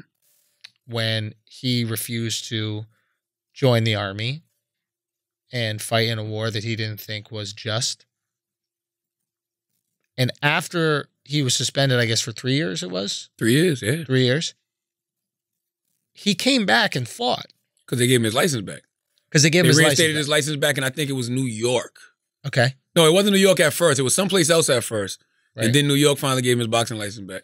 Now, so he did come back and fight, right? He didn't go, well, fuck boxing. Boxing's clearly colluding to keep me out. I mean, their dude did it openly. They were like, yo, you can't fight. He came back and he fought. I can tell you, I can tell you the primary difference of what I've seen over the past. I'm just trying to compare things. Like, how are we going to look at this in history? When boxing took away Ali's license, Ali hit rock bottom. Yeah. You know what I'm saying? Like, he hit rock bottom. He was broke. Other fighters were giving him money and shit like that, which is something that we do have to be prepared to do for our people. That's a fact. 100%. I don't give a fuck. When you see people make these kind of stands, you know what I mean? Yep. Even though I'm not going to ever compare, you know, the NFL blackballing somebody to, you know, him refusing to go fight in the Vietnam War because he felt like, why would I go fight for this country that keeps oppressing us, right? But Ali, for those 3 years, stood on the front lines of racial injustice in a real way. His whole shit was about how the Vietnam War was wrong, how racial injustice that America is facing is wrong. He was rolling with the Nation of Islam. He was with Malcolm X. He was with the Honorable Elijah Muhammad. Like, Muhammad Ali was really an activist. Mm-hmm. Like, really an activist on the front lines. So when it came time for, you know, the boxing license to come back 3 years later, yeah, I'm going to go back and I'm going to go do what I love to do. I put that work in as an activist and still put it in as a boxer. And that's what made his legend even bigger. Like, I think people feel like Muhammad Ali was doing both at the same time. You know what I mean? He never sacrificed the activism. Never sacrificed the activism. And you're saying by being part of this oppressive, Ali made them change. Ali made them go, hey, I'm not going to do anything different, and you're going to bend to my whim. And it can be said that maybe the people that are kneeling, et cetera, but yet still taking a check from the NFL are not bending the NFL. They're, a matter of fact, bending to the NFL. That's why I wasn't tripping about the NFL agreeing to do this workout or agreeing to bring Cap back into the league. Right. Because it's the same thing with the Vietnam War. There was a change of heart. Mm-hmm. When Ali and Martin Luther King Jr. and all those brothers first spoke out about the Vietnam War, people thought they were being unpatriotic and he was draft dodging and all this other shit. But then a few years later, people realized that the Vietnam War was fucked up. The Vietnam War was really bad. Charlamagne, everything's starting to fucking make sense to me now. Cap, thank you, dear. Even if he doesn't want to play, Cap has to at least pretend like he wants to play to support the collusion narrative. If he says, you know what, I don't really want to play football anymore. It was a thing. It was a thing. But you know what? The NFL soured my taste on it. I don't want to be in the NFL because it's a racist organization. If he says that, that's the NFL's dream. They're like, oh, he doesn't want to be here anymore? Done. We're out of here. He has to pretend like he wants to play. I think he wants to play though. Let's say he does. Let's say I like your if he does or he doesn't, he has to put it out there like he wants to, because the second he doesn't want to, the NFL's not colluding. You don't want to play. That's why you're not being hired. You have to say, I want to play. I've been ready for 3 years. Hey, look at these cameras. Look at all this stuff. Why not show up to Falcon Stadium, right? Right. Walk in the building. Yes. And when they come to you and be like, yo, you can't try out until you do this waiver, stand there. And then when the media comes over, yo, my lawyer, tell him why we not working out. Tell him why we not working out. There's a waiver right here where they're trying to get me to sign my rights away that I can never sue them and collude against them and sue them for collusion ever again. Therefore, this whole shit is a dog and pony show. You could go do that shit in Falcon Stadium. He could say, this organization, the NFL, has been colluding for the last 3 years to keep me out of the league. Do you think for a second they won't edit the worst throws that I make in this entire tryout, put them in one video, and use that as a justification why no team should pick me up and why no team will pick me up? You're out of your mind if I'm going to sign something that takes away my one bargaining chip with the NFL, my ability to sue them for keeping me out of the league. That's how you do it. Yeah. That would be the perfect conclusion. And if the NFL doesn't allow you to have cameras in, go live on IG, baby. Right there. Right there. I'm here at Falcon Stadium. I showed up.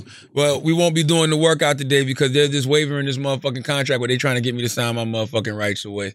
So I can't never sue them for collusion ever again. This whole shit is a dog and pony show. This whole shit was a Trojan horse to try to jam me the fuck up. If that's what's really in the waiver. Right. You know what I'm saying? If that's what's really in the waiver, that's how you handle that. Period. But I'll put a button on this by saying I really, truly don't care if Colin Kaepernick plays in the NFL ever again, because I believe that that good brother is bigger than football, and I believe he stands for so much more. And I believe that if the NFL is colluding against that man, if the NFL is treating black people bad like Antonio Brown says, it comes a point in time when somebody has to say fuck it and really, truly mean it. Like, that's how you help. That's even how you help Jay-Z, right? Because Jay-Z's in there, and he's trying to help the brothers that's in the league. He's trying to help the players that's in the league. Somebody got to be Martin Luther King Jr. Somebody got to be the fucking Malcolm X and Stokely Carmichael and all of these guys that's on the outside raising hell. Yep. So you let the brothers and sisters boycott the league and say they standing with Cap, and you have some players in the league start being like, man, fuck that. The way y'all doing Cap is wrong. We not playing this week. Meanwhile, Lyndon B. Johnson, a.k.a. Roger Goodell, and these owners got to pick up the phone and say, Jay, what the fuck is going on? And Jay can do exactly what Martin Luther King Jr. was doing.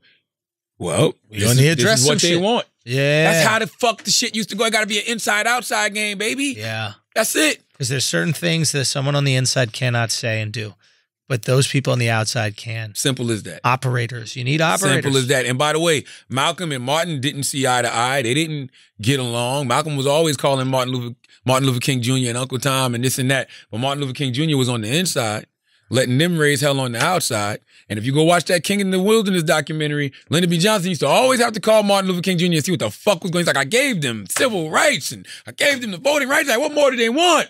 We want that check. You know what I'm saying? But the moral of the story is Martin was on the motherfucking inside getting shit done, and the way people was raising hell on the outside was making it easier for him to get those things fucking done. That's it. So, once again, somebody has to say fuck the NFL and mean it. Nobody better to do that than Colin Kaepernick. But if he says it and continues to try to play and be a part of it, and if he says it, he can't get any more money out of them. No. The NFL wants him to say fuck the NFL. As they should. Because the second he says fuck the NFL, they don't got to worry about it. It's no more collusion. They can start saying, well, we offered him this and we offered him that. Yada, yada, yada. So now Cap is stuck between a rock and a hard place, right? Not really. Well, in a way, right? Let's move on. But he's essentially stuck between he's stuck between the Know Your Rights campaign and being an activist for police he's stuck brutality. between being an athlete and an activist. Right, but so that's what's incredibly important. And he's stuck between his situation with the NFL, which he literally can't stop wanting to play for the NFL because then the NFL gets what they want. So it's but then by wanting to play for the NFL, he has to play for the exact oppressor he's trying to fight against. It's a really tricky situation. It's really not if you just say, fuck the league. The second he says, fuck the league. So what? Why would you want it? Why? We just go back to what we said earlier. That's where the money is. He can make money. He can sue him and make money. Cap can make money being Cap.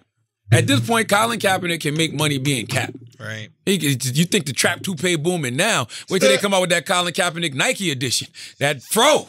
All right.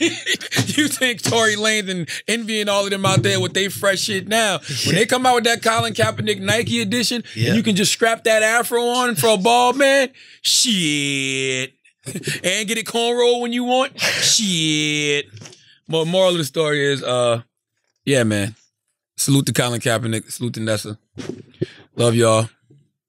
And everything that went down this week, if they say that it's true, yes, somebody has to say fuck the NFL and really, truly mean it. Because I ain't gonna front, I go through mad emotions with this shit. I go through emotions where I'll be like, what the fuck, Cap? Stop that clown shit. You know what I mean? Mm-hmm. And then I go through emotions where I'm like, well, if that's the waiver happened, then yeah, it's true. But my biggest thing is fuck working for your oppressor. Right. If you're gonna wear the Kunta Kinte shirt, run!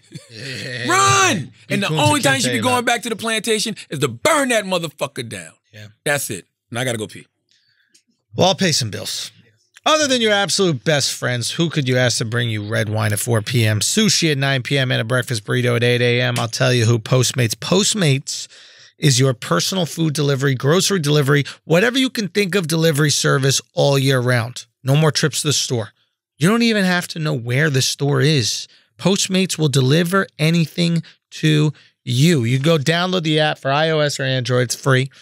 You got browse local restaurants, businesses, track your delivery, the whole 9 yards. 24 hours a day, 365 days a year. Postmates will bring you what you want within the hour. Anything, literally anything you're craving, Postmates can deliver. They're the largest on-demand network in the known universe with more than 25,000 partner merchants.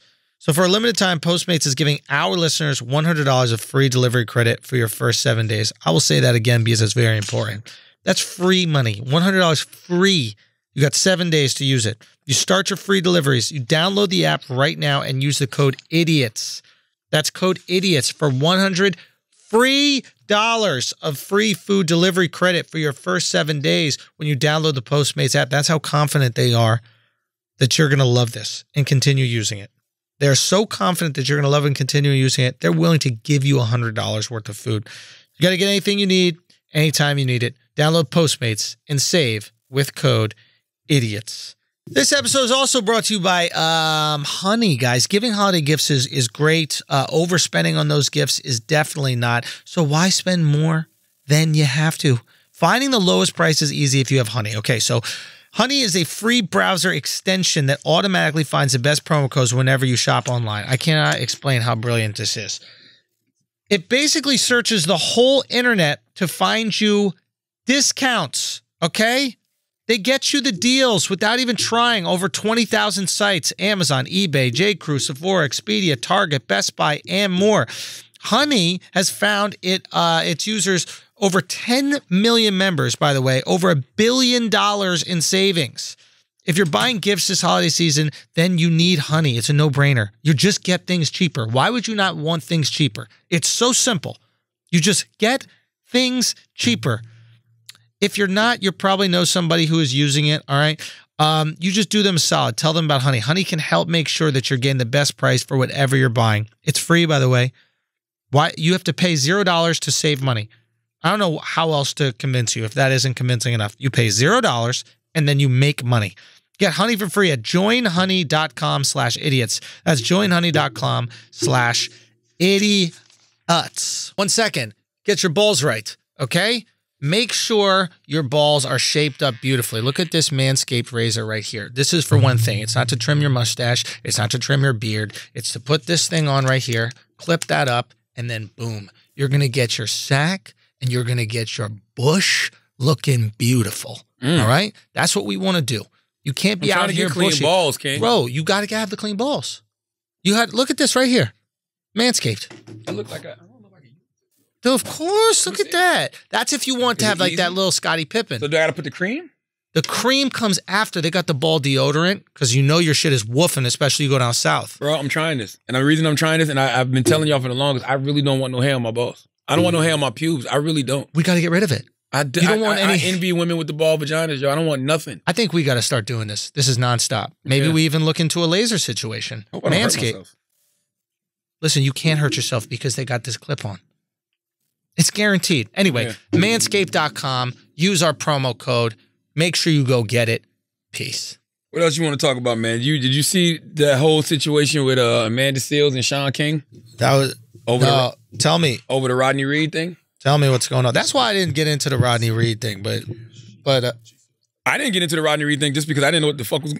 I didn't get into the Rodney Reed thing just because I didn't know what the fuck was going on. This is what happens. Okay, this is what I've noticed. What always happens, right? Mm-hmm. Is with these stories is people care less about the person than they do about the issue at hand, mm-hmm. right? And that's why the stories tug at our heartstrings. Everybody, at least everybody black, has known a black person has probably been lied on by a white woman in regard to rape. Well, that's really specific. And I can't say I know that, but has been treated unfairly by the justice system. And that has say that. By the way, that has historical context. Sure, of course. This is Emmett Till. Yeah, exactly. But we all know a black dude that's been pulled over for no reason. Shit. Alex and I are on the way back home from the shows in Boston. You know, Alex has got a Tesla. The guy pulls us over, and there's a car going faster than us in front of us that we're trailing, and the guy pulls us over literally just to ask questions about the Tesla. Doesn't even give Alex a ticket. But I was like, what do you think that was about? He goes, hey, he saw a black guy driving a Tesla. He just he saw a black guy not driving a Tesla. He's like, how the fuck is this nigga sleeping? And the fucking car is driving by his goddamn self. Let me see what the fuck. I saw the video. Maybe it's a good thing we got pulled over. Exactly. We were sleeping while driving the Tesla. I pulled you over too. Like, what the fuck are you doing? Anyway, where y'all was at? We were driving back from Boston. They're not used to that shit. In the middle of them back roads that time of night. We used to black people sleeping, but not driving and sleeping. What the fuck is going on? So basically what happened was, I think a lot of people go, okay, injustice, right here. This is the court system not treating black people fairly. This resonates with me. Let's take interest in this case. We're not even going to look at the case at all to see if there's any kind of nefarious behavior with this guy, because everything else adds up to our lives and the issues that affect us. That's another element too. Boom, go. Death penalty. You know what I mean? Some people don't believe in the death penalty. Yes. You know, so anytime that there's an innocent person on death row, they will attach themselves to that story and that situation just because they don't believe in the death penalty. Right. It's a larger political agenda. Right. Yes. Right. So anytime, these kind of larger political agendas get like tied into shit, it's very easy to like draw up a storm of people, especially angry people online that feel a certain way about it. Every time a baker doesn't want to bake a cake for a gay couple, all of a sudden you have all like the right wing, like super religious folks going, well, they have freedom of expression and not bake their cakes. And then you have the left wing people going, well, we shouldn't be discriminated against. It happens every single time. So I don't get very invested in the headline because I know some other shit's going to come out a week later. And it seems like that's what came out with the Rodney Reed thing. Well, no, not even a week later. I mean, I didn't know anything about Rodney Reed. On Saturday, a few sisters I know started hitting me up. And they just was asking me what I know about the Rodney Reed case. And I said, well, I don't know anything. I just know what I'm seeing, and that, he seems to be an innocent man on death row. I don't really have an opinion about the death penalty one way or the other. But of course, if it's an innocent man on death row, right, then he a man innocent of the crime he's accused of. Yeah. But I didn't know that. In my mind, right, I thought he was a brother who got accused of raping this white woman that he was in a consensual relationship with. And he's been on death row all of this time for it. That's what I thought. I didn't know anything else about Rodney Reed. But then I started getting all of these. They sent me a news report from, I think it was a KBUE in Texas. They sent me a news report that came out a week before, and then they sent me stuff like the young woman's sister saying, it was a headline that said, with no doubt, Rodney Reed murdered my sister. But they just sent me like if you read any of these articles or you watch that news report, they talk about his alleged history, and I say alleged, his alleged history of violence against women. Like, he just has a lengthy criminal file full of accusations of sexual assault. Like, it was an assault on it. And I'm reading this verbatim. It's from crimeonline.com. including assaults on a 12-year-old girl, his disabled girlfriend, a woman named Caroline Revius, and the mother of his children, Lucy Epper. There's a lot. It's a lot. All I'm saying, which nobody looks into because they don't really care about Rodney, right? What they care about is the issue at hand. And Rodney just fits the bill right now. And whoever fits the bill, we fake care about. But we don't really care about these people. And that's how Rodney's representatives get to manipulate the public through social media, because they play on the heartstrings of these issues that already exist inside you. And listen, it's just politics. That's what they're doing. Amanda Seals, y'all know I love Amanda. That's family. People swear I'm so biased towards Amanda. I can only be objective. Amanda was wrong when she said that Rodney Reed was arrested and charged for rape and murder in Wichita Falls.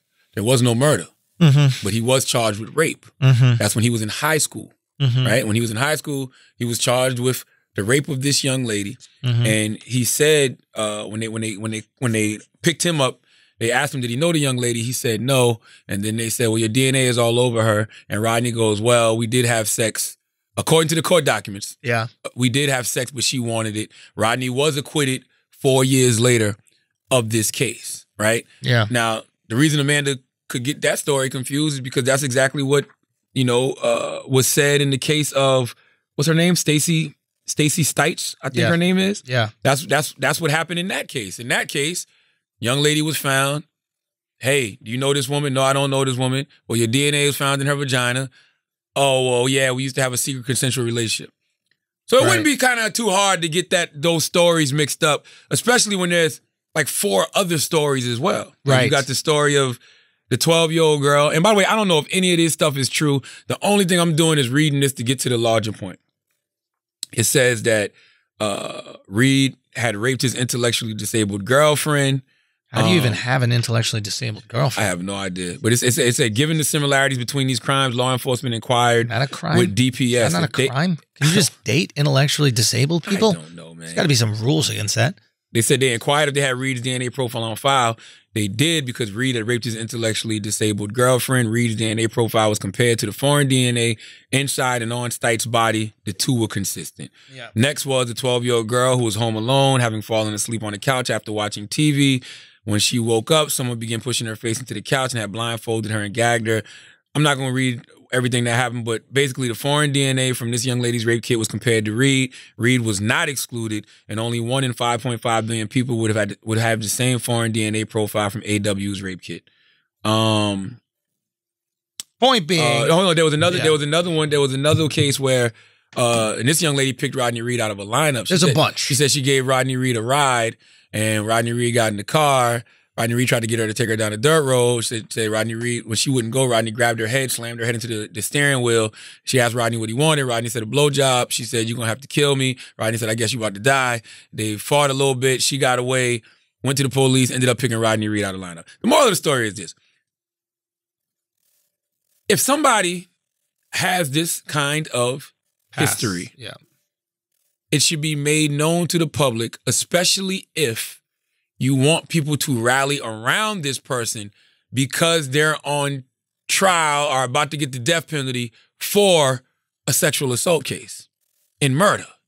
Like, because I believe that if more people would have known that he had this kind of history, they wouldn't have been so quick to repost and rally around this man on social media. They wouldn't at all. I mean, and that was Amanda's larger point. That's all she was saying. But Amanda was one of the people that posted initially. She did. Exactly. And that's why she said what she wished she would have known.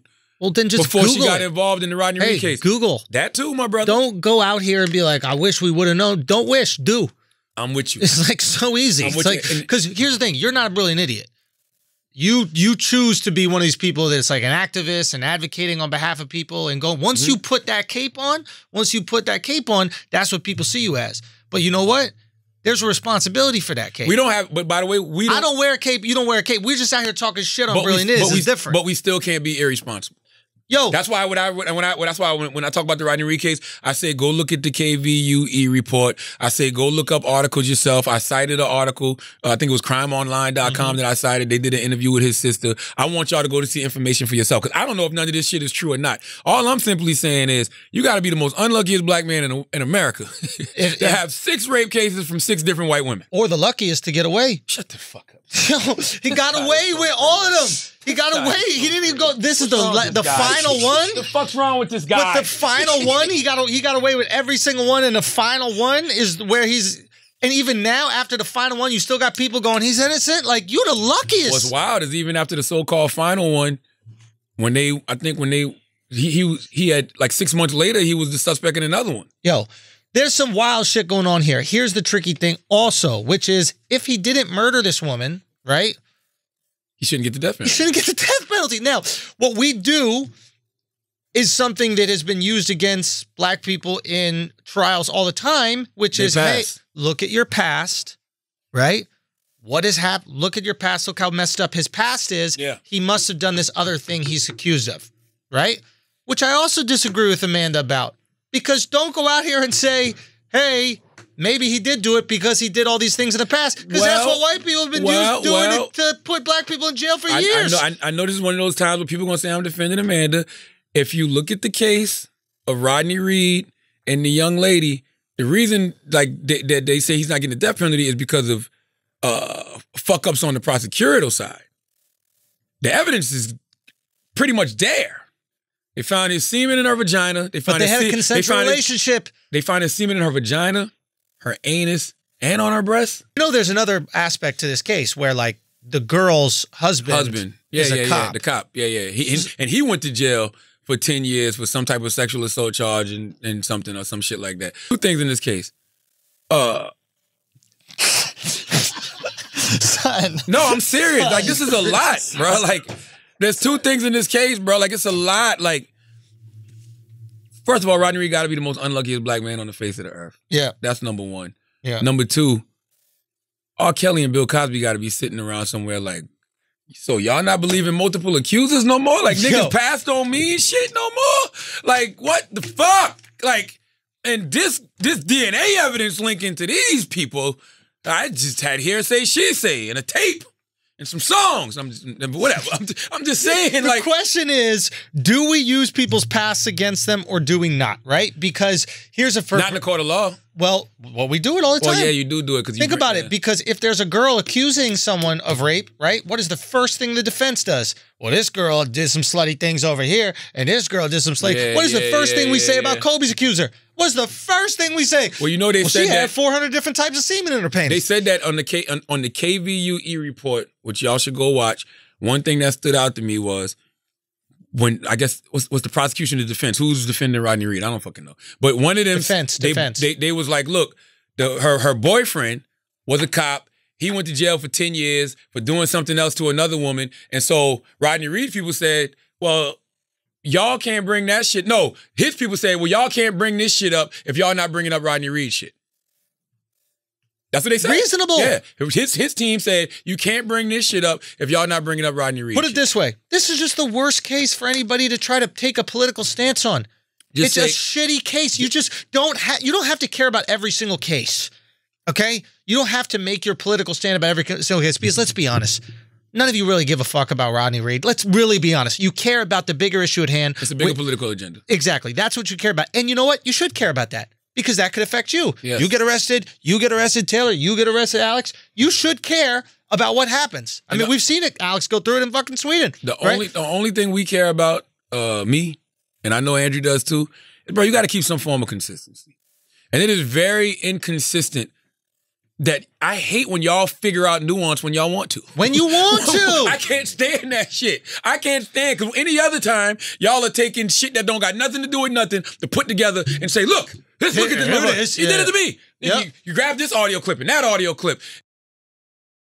Yeah. Like, so. And then you almost made it my fault. Yes, exactly. I want you to keep that same goddamn energy. That's all I'm saying. How do y'all understand nuance in this situation? Because guess what? Go. Rodney Reed probably did not kill the woman Stacey, whatever. Yeah. But if he did all that other shit, he should be killed, in my opinion. And how can you not say this guy? You can kill rapists, in my opinion. Death penalty. Of course, 100%. And in the case of when he got locked up in high school, he used the same excuse, right? He was like, yo, it was consensual, right? But he got acquitted. So respect to him on that. Right. But if years later, you got all of these different accusations and you use that same excuse for somebody else, you don't think nobody's going to look at you funny? That's all I'm saying. You are. And listen, it is. It's just, so what was the beef between Amanda and Sean? Well, Sean Sean, to me, led the charge for Rodney Reed. You know what I'm saying? So I think that whole social media activation that happened was a lot of Sean King. You know, Sean King brought a lot of attention to it. Sean King is great at that. He brings awareness to a lot of things. And Amanda just got on Instagram, and we don't got it. It was long. It's like 8 Yeah, we don't have to play it. But okay, we can play it then. Amanda's got on there and just was basically like, look, if I would have known these things, I don't think I would have rallied around him in that way. And Amanda gave out some wrong information because she said that the guy, Rodney Reed, had raped and killed someone in Wichita Falls. Sean was like, she wasn't killed. She's very much alive and well. Yeah. But she was raped. And once again, if you got all of these different accusations and somebody's trying to explain it, I can easily see how Amanda could easily get caught up and say that. Sometimes she gets wrong information, right? Like she thought she was invited to that after party. Oh, shut up. I mean, listen. She be mistaken shit. You know what I mean? Sean, on the list. What? Listen, Sean gave out wrong information too, though. I thought I was on the list. I thought he raped and killed her. Well, I mean, you know, potato. Listen, Sean gave out wrong information too, because Sean said that Rodney Reed has never been arrested or convicted. He's never been convicted, but he's been arrested, right? He's been convicted too. Oh, I didn't know he was convicted. Of He's what? Convicted. He's on death row now. He's been in jail for 20 years. I thought this was prior to this. So, but Sean said he's never been arrested or convicted for a violent crime against a woman before or after this murder. Sean, he's in jail right now. Oh yeah, but he's because of this crime. Yes. So before that, he was never convicted for one. But I think that's accurate. Well, I don't know. The way he worded it sounded kind of off to me when I heard him say it. But either way, the moral of the story is, I mean, Sean's got one agenda. We know that, right? It's an agenda that has a ton of importance. But you can get things wrong, and he's blind to things that do not support the agenda. So when Sean is putting something out there, you know exactly who he's supporting, who he's fighting for, and he will give you all the information on the side of who he's fighting for and none of the information on the opposite side. Some people are saying Sean did. I didn't see it. I got this information from people sending it to me. I asked Sean about it. Sean told me he didn't know what kind of man Rodney Reed was or is. His job is to bring light to this case. He feels this man is innocent in this case. This man should not be executed for this case. Right. I have no problem with that. Right. I don't. I have no problem with that. But I'm not going to sit out here and try to defend Rodney Reed. I don't know him. You know what it's like? I don't know if he's really did these things. This was like, you know how they like arrested El Chapo? There's probably some like deal that they got him on or some shit like that, right?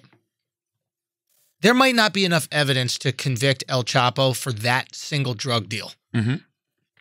But you know he's done a bunch of drug deals.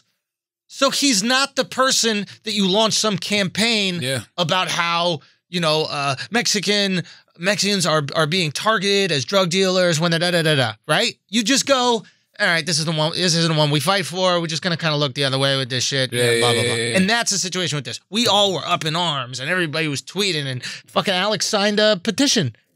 Didn't even look into the petition. You know how many people signed that petition? I ain't signed shit. You know I didn't sign shit because I didn't have no information on it. Not saying that I wouldn't have, but I just didn't have any information on it. And I can't just go off, you know, because they come to us all the time. We public figures. Like, yo, can you repost this? Can you repost that? If I haven't done no information on it, no. I'm not just taking your word for it. I don't care who you are. I got to know what the fuck is going on. And after you tell me what's going on, I am going to go do my own individual research. And guess what? I still might get it wrong, depending on what sources I go to. You understand what I'm saying? So I don't have a dog in this fight. All I'm simply saying is the overall point Amanda was trying to make is do your research. That's what she said. She said it. She was like, yo, do your research. Yeah. You know what I'm saying? Do your go get further information before we just jump on these causes. You know what I mean? I don't think it's a problem with that. And my other aspect is just it's not a problem with it, but it's just hilarious that like she should do it. Like, why am I taking your advice on a thing that you didn't do? You're right. You know what I mean? But but you see, that's another thing we do. She had one part wrong. Literally. Right. One part wrong. She said rape and kill. It's like ordering a Big Mac and fries. I forgot to say the fries. If I pull up to the drive-thru and I ask you for a goddamn #1, do I really have to say I need fries with that?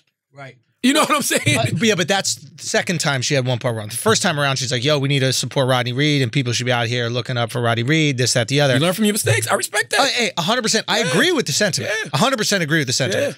You know, it is important that we all do our research if we want to be in those positions, right? Yeah, man, but you know I don't care to be in that position. What I like to do is make jokes. You know the crazy part about those positions? What's that? If you put yourself out there and you're one of those, you know, social justice warriors, activists, whatever, you're going to get it wrong sometimes. You're going to get a Tawana Bradley, bro. At some point, you're going to get a Tawana Bradley. Remember Tawana Bradley? That was Reverend Al Sharpton. Remember Reverend Al Sharpton came to the defense of the young lady who said she said she got raped by a lacrosse team or some shit like that? Jussie Smollett. Nah, not even Jussie Smollett. Yeah. Like, I guess maybe Jussie, but like Reverend Al came to the defense of this woman, but it came to find out she was lying. Yeah. Sometimes you're going to get those. You know what I'm saying? And I don't think anybody's lying in this case. I just think that it was some information omitted because at that point in time, they didn't want to slow up the process because they knew that this man was about to get executed in a couple of weeks and they needed all hands on deck on social media. So they put out the information that was pertinent to this case. You know what? You are right about that. You are going to get things wrong. Yes. And we can't crucify people, Amanda, Sean, for getting things wrong. Especially when you know that, talk about history, if the right? record is right. That's all I'm saying. If the record is... That's all I'm saying. Yeah, if the record shows that for the most part they're right and their intentions are good... Sean and Amanda are always trying to be on the right side of history. Right. You may not always agree with them. You may not always think they're on the right side. But their intent is to be in the right side. So we always say this on the show, judge people by their intent, not your interpretation. So I will give that. Yeah. I'll concede that. The intent was good. You know? What heavy. Else? Did we do Postmates? Yeah, I did them both. Heavy. You did Honey too? I did Honey. I did Postmates. Okay. Now we just got the Let's hymns. do hymns. That's your lane since you've been using shit, it. Baby. Let's go. Guys, the best way to prevent more hair loss is to do something about it while you still have some. Charla. So this Black Friday, secure the best deal of all, a healthier, thicker hairline with 4hims.com. Now, the active ingredient in Hims is this thing called finasteride. I've been using finasteride for the last 10 years. If you look at my hair, it looks sensational. And I'll be honest with you, the one indicator if you are aging well in life as a man is if you have a full head of hair. You want to be a gracefully aged individual. Keep that hair if you can. 4Hims, you go there, you get it, you take that finasteride, and you are going to keep it. In my case, some actually grew back. I take it every single day. This is no snake oil pills or gas station counter supplements. This is the real deal. Matter of fact, the way they found out about this was like a liver medication or some shit like that. It was like cancer patients who had like liver cancer or something. I forget exactly, some sort of like cancer. And they were giving them this pill at a higher dosage to like help cure the cancer. And then all of a sudden, all these cancer patients started growing back their hair when they never had any at all. So they're like, oh my God, I think we're on to something. Try Hims today by starting out. You get a free online visit. That's 4Hims, FORHIMS.com/BI. Prescription products are subject to doctor approval, of course, and require an online consultation with a physician who will determine if a prescription is appropriate. See the website for full details, safety information. This could cost hundreds if you went to an in-person doctor's office. But just remember, 4Hims.com/BI. Okay, let's get back to the show. Is there something fun that we can talk about? Something light? I mean, we can run through. I need something light, I thought bro. all those topics were light. Oh, they're so heavy. Those are heavy to you? Oh, God. Come on. It's been the brain of this thing for 5 years. Yeah, but it was just so heavy. Come on. So heavy. We can run through some of Taylor's topics. Kanye West calls himself the greatest artist that God has ever created at Joel Osteen's service. I don't have a problem with this. Talk to me, bro. Like, why would anybody have a problem with a person saying they're the greatest artist God has ever created? I think I'm the greatest radio personality God has ever created. Why should I not feel that way? You don't think you're the greatest? The greatest artist that God has ever created is now working for him. What's the problem with that? What am I missing here? Why are people up in arms about that shit? Let me ask you a question. Yes. This is a good question. What songs... There are songs that were written 50 years ago that we all still know the words to and sing, that we did not grow up with, but we know the words and we sing them, right? Songs written 100 years ago that we probably do that too. There are songs like classical music that has existed for, I don't know, 300 fucking years. I don't know how long ago Beethoven, Tchaikovsky, all these guys are. What song of Kanye is going to last for another 40 years? Oh, man, it's a bunch of them. Which? Hell yeah, Which? bro. I mean, shit, you can go back. I mean, what album you want to go to? You can go to the College Dropout album and you can Give me grab, the song. You can grab Jesus Walks. You can grab Spaceship. Nobody even plays that shit now. You crazy. Them shit be slapping. Jesus Walks, nobody playing. What's the shit with the fucking, when it all falls down? Motherfucking, you can go Gold Digger. I love the Diamonds of Sierra Leone remix with Jay-Z. I was listening to that shit this morning. Isn't Gold Digger a sample? So that's not even his song. It's someone else's song. Though. To grab Jamie Foxx at that time when Jamie Foxx was playing Ray and to do that shit over. Sure. But what I'm saying I love We Made You by Nas. Let me tell you something. We can say a lot of things about Kanye West, but one thing you can't say about him is he's not a talented motherfucking person. No, I'm not saying he's not talented. There's been plenty of talented artists and musicians throughout time who have like ruled the music world who will be forgotten. Their music just won't carry on. Like not Kanye. Definitely not Kanye. I don't think Kanye's music will be remembered in 40 years. Kanye has the best album. In our lifetime, we won't even think about Kanye. Kanye has the best album of the decade. That's fine. Dude, Guns N' Roses was on top of the fucking world. Huh? Metallica on top of the world. That's because you're a midget, Taylor, and you have a short-term memory. Past decade. Because we're going into a new decade. We're going to have to start having these conversations. Right. The greatest rap album of the past 10 years is Kanye West, My Beautiful Dark Twisted Fantasy. People don't even remember that album because it was 10 years ago. I remember it because it was just that good. It's the best album of the decade. Kendrick was number 2. Kendrick has the number 2 and 3 albums of the decade to me. Just real quick. Good Kid, Mad City, and the just real quick. I'm not saying that it's not incredible music. I'm not saying that it's not, he doesn't have amazing songs that we all enjoy, we want to dance to, we want to have fun with. What I'm saying is certain songs do not last the test of time. And he's out here saying he is the greatest artist in the history of the world. Michael Jackson's songs, even with all these scandals, will be played in 50 years, right? I don't think Kanye has a Thriller. I don't think Kanye has a... I mean, nobody has a Billie Thriller. Jean. I don't think Kanye has a bunch of songs that Michael Jackson... Give me Kanye's Thriller. Let me tell you something, Andrew. I don't think he got it, bro. I think we forget about him. Kanye don't have a Thriller because Kanye has a college dropout, and Kanye has a late registration, and Kanye has a graduation, and Kanye has an 808 and Heartbreaks, and Kanye has a My Beautiful Dark Twisted Fantasy. Those 5 albums right there. First of all, there's not too many rappers that can come out with 5 slappers back to back to back. And not only that, I'm not denying his ability or his impact on music. I'm not denying that. I'm just asking for legacy.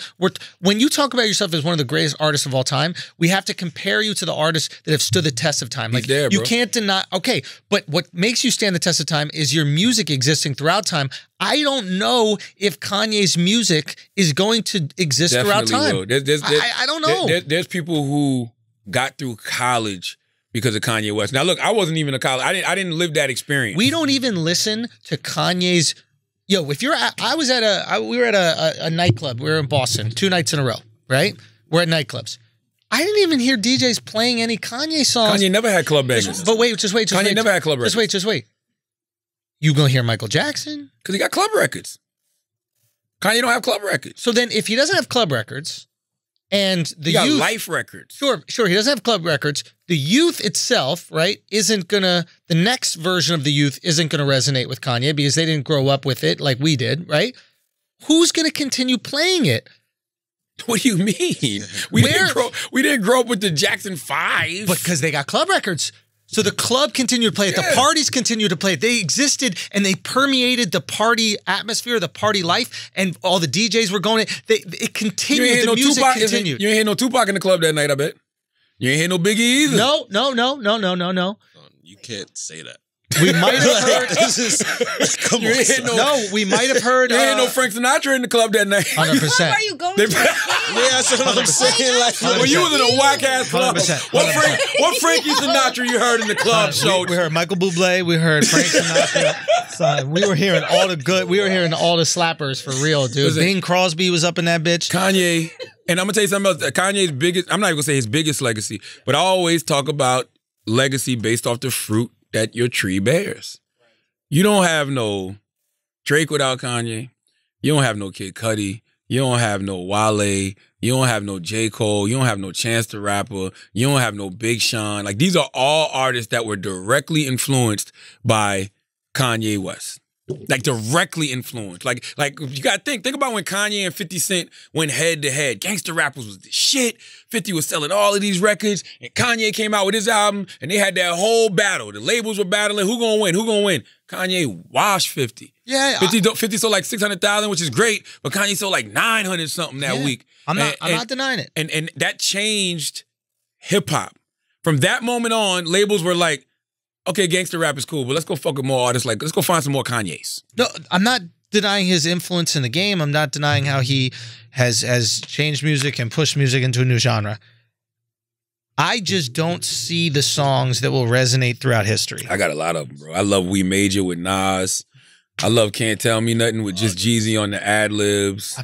I got like I love. I can even go to the Pablo album and I can fuck with like the Waves with Chris Brown. Like I don't know. Ye got some joints to me, and I love it.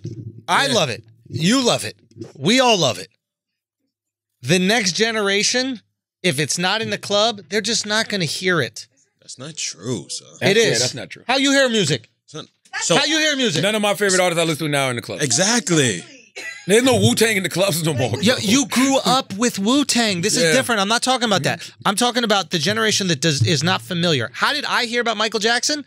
I heard about it from the club. Me? I heard about it from MTV. I heard about it from these things. We get exposed to music through different places.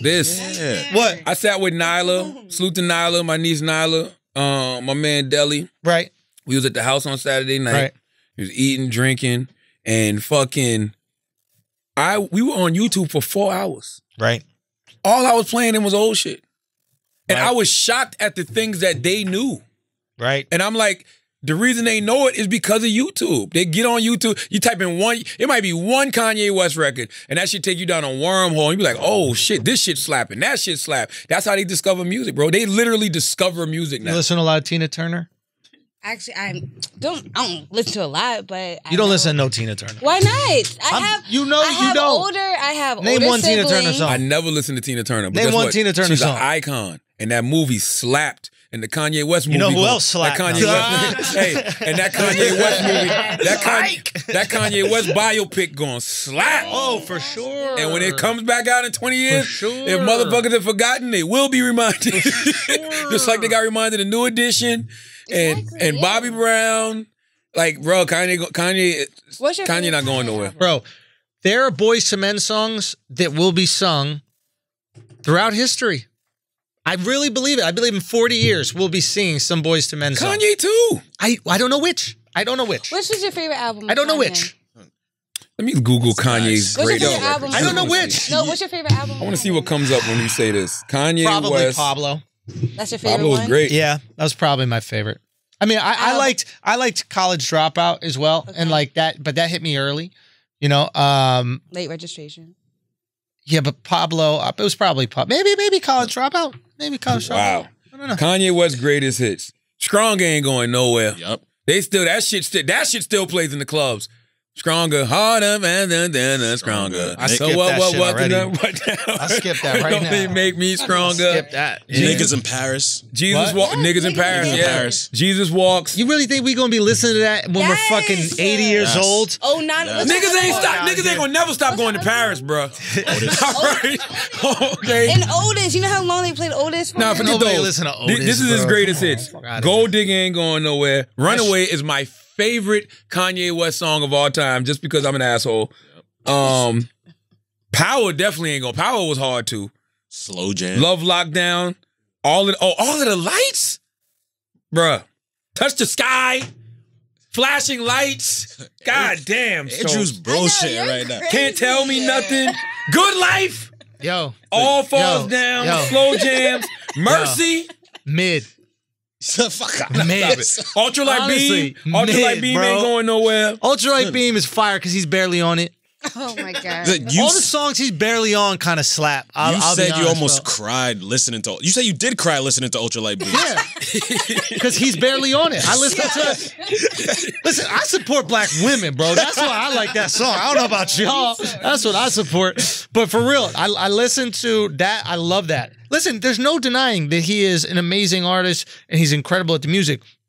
I just don't think his music will stand the test of time. That's already just my has. opinion. Do you think Drake will? It already has, Schultz. I don't think Drake will. No, not really. Really? I don't think Drake will. No, dude, standing the test of time is tough. You only get how many artists have stood the test of time? Like how many Michael Jacksons do we have? How many fucking Beethovens do we have? Like how many? Who's the guy? I can't believe I'm forgetting his name. But like, let's get it on. Marvin Gaye. Oh, Marvin sorry. Gaye, man. Like how couldn't many of these remember his people name. do you have? Well, I don't. You know. No, but his music it stands the time. Yeah. Dude, you know how great you got to be for your Bro, you last got- name to be but gay your generation and dudes are singing your fucking You song got still? Like this is back in the day. You bro, got people like Stephanie Mills who people probably don't know, but when you hear "Good All Over," you know what I'm saying? You never heard that? Maybe I have. Shit, make you feel good all over.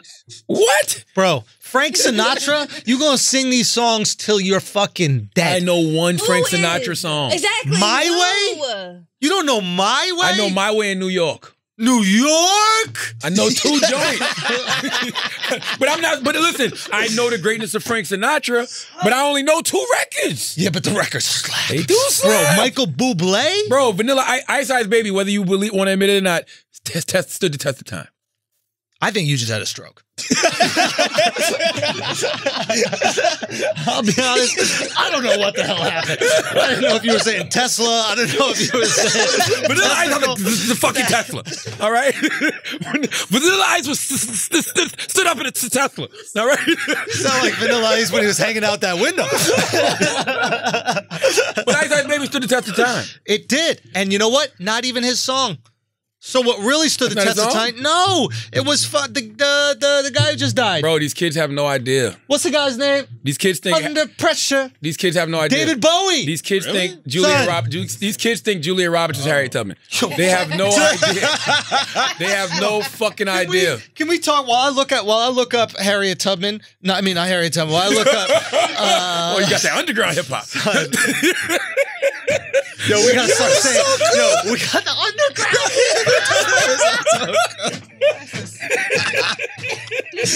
The underground hip hop. Harriet Tubman. Signed to Ruckus Records in 1843. He signed to Ruckus Records. Harriet my Tubman. God. Son, underground hip hop. Listen, Holy shit. That Julia Roberts shit was so fucking stupid Yo, to me. these But it people- wasn't. You know why it wasn't stupid? Why? Because they do this all the time. Yo, you know it's the same shit as Rodney Reed, right? Tell me. It's people attaching themselves to the issue, not the person. Explain. The issue is they understand that Hollywood hires white actors to play roles that are not white. Yes. And they feel a way about that. Yes. So they tweet out something that is clearly bullshit. The tweet was that some exec said Julia Roberts should play Harriet Tubman. Oh no, that really happened. No, it didn't. Yes, it did. The guy, it came from a Q&A. The screenwriter of Harriet Tubman, he said that. As a joke. No, he said that when he used to be trying to get this movie made Yeah. back in the day, no executives wanted to do it. And he said the times were different. He said he went in there and he pitched the story one time, and one executive was like, that's a great story. He said, we should get Julia Roberts to play Harriet Tubman. And he goes, Julia Roberts can't play Harriet Tubman. And he was like, why can't Julia Roberts play Harriet Tubman? Because she's black. The exec clearly didn't know who the fuck Harriet Tubman was. This is hilarious. Oh my God, He just thought the story was great. So then the screenwriter explained to him why it couldn't happen. And then the exec goes, well, because nobody wants to admit they're wrong. Well, that was a long time ago. Nobody will remember. Oh my God. Yes. That's crazy. The screenwriter, his name is, what was the screenwriter name? His name is like Greg Howard that wrote the Harriet Tubman movie, I think it was. Yeah, but that's funny. It's funny. And by the way, it's not the first time this has happened. Do you know motherfucking, I looked this up, because I love doing this just to have more research. 25 times white actors played people of color and no one really gave a shit. This is from the HuffPost Latino Voices. Angelina Jolie played Mary Ann Pearl. Look at Mary Ann Pearl. Wait, is Mary Ann Pearl black? No, she's Afro-Cuban. Afro-Cuban. Has naturally curly hair and a dark complexion. Angelina Jolie has no African roots and played her. Ben Affleck played Antonio J. Mendez. In what? A movie. It was a fucking movie. Argo. You remember Argo? Damn, That guy was Mexican? Yes. No wonder he could sneak people out of the country. Shut up. He was fucking Mexican. Do you remember this? Who's this? This is debatable. What is this? Joseph Fiennes played Michael Jackson. You know what I mean? It's debatable. And, Michael did turn white. Debatable. Yeah, Michael, because Michael did a lot of that work himself. Mick Rooney as Mr. Yunashi. Chris is furious about this one. But that's from, what is that from again? Mr. Yunashi was a Pink Japanese Panther. landlord. Pink Panther, right? No, Breakfast at Tiffany's. This right here, Juliette Binoche played Maria Segovia. Come on, man. Yeah, that's crazy. Let's get to some ones y'all know. Yeah, because we don't know. I don't know none of these. Natalie Wood played Maria. Johnny Depp as Tonto. Johnny Depp looked like he could be Native American now. Nah, well, okay. Maybe. I mean, But he's not a member of the First Nation tribe. Okay, Elizabeth Taylor played Cleopatra. The moral of the story is... Hold on, Elizabeth Taylor played Cleopatra? Yes. Hey. Now, doesn't this sound like Vanilla Ice? I'm going to tell my kids that was Hammer. That's what I'm going to do. Vanilla Ice is not going to exist in my world. This right here. Yeah, I thought it was. Yeah, this should go way harder. Yeah, but you're not going to stay. No. What? Because, all right, stop. Collaborate and listen. Ice is back with a brand new invention. Exactly. Because I'm holding me tightly. Flow like a hook. But here's the moral of the story. You don't know the words to that shit. Nothing down on you. That shit don't slap like Vanilla Ice, bro. Under pressure. Pushing through. I wouldn't know that record if it wasn't for Vanilla Ice. But it's still Get a white man his credit, bro. Which? For stealing. Give the white man his fucking credit for stealing. All right. Okay. Yo, you know what I realized when I was up in Boston? This is so crazy. Talk to me. Is because Boston is one of the starting places for the Revolutionary War, right? Yes. The Boston Tea Party and the whole thing. So Europeans colonize the United States of America. It's not the United States of America at the time, but just North America, right? Mm-hmm. We colonize North America, and then Britain is taking all of our wealth away from us, right? So we fight back Britain because they're treating us like we're colonized. Does that make sense? No. In other words, like, we colonize. Okay. Right? And America colonizes Britain. No. Let's say Britain, right? Okay. Colonizes North America. Okay. Right? And then Britain is extracting all the resources out of the land. Got you. Right? And then we fight back against Britain. Right? Because we're like, yo, why are you treating us like we're colonized? We do that a few years after we just colonized. Does that make sense? Like, yeah, but how we get there? What underground railroad did we take here with Julia Roberts to get to this point? How do we get here? I just think it's kind of funny that, like, we colonize, take everybody's shit, and then when Britain's taking our shit, we're like, hey. Oh. Hey, what are you doing? Yeah, but that's life, that tea's though, right? expensive. It is. When you're the life. bully, you don't want to get bullied. Facts. But, like, you think at any point that's in time. why you're the bully. Right. But you think at any point in time, they're like, yo, that was kind of cold what we did to them Native Americans, bro. That's why you the bully. I kind of would have liked to see Julia Roberts play Harriet Tubman, though. I think she could pull it off. Bro. What?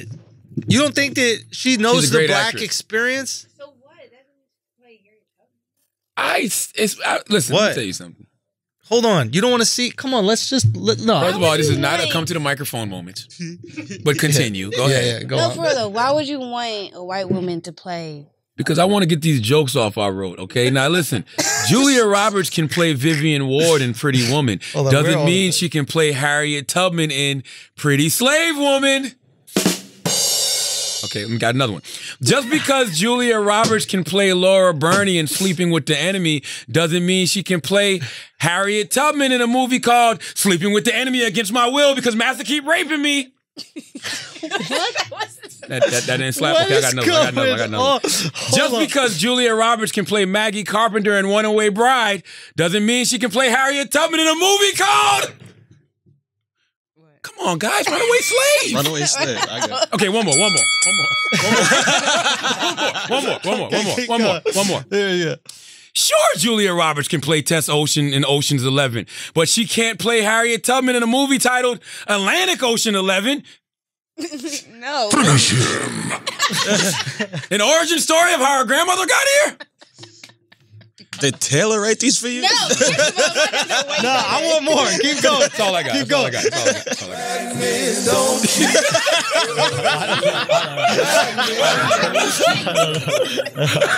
Yo! Hold on. What? If Julia Roberts plays Harriet Tubman, can you fuck her and be staying true to black women? Oh my. No, it's a character. It doesn't count? Nah, it doesn't count. I wouldn't want to see that no way, though, because there's no way you Yo, can... you know who should play Harriet Tubman? They already got somebody. Harriet Tubman's out. What? Harriet Tubman came out 2 weeks ago. That was the whole point. That shit been a little too underground. I really don't. You know what? I haven't seen it in no theaters. It's out, though. So who played Harriet Tubman? A woman from Britain. I heard Flame played it. Man, shut up. No, for real. Hold on. Flame was playing Harriet Tubman, bro. What's her name? Ain't nothing wrong with being a little gay. What are you doing? Her name is Cynthia Erivo. Yo, how you feel about all these black English people taking on the black American roles? I asked Lena Waif about that. You know what I mean?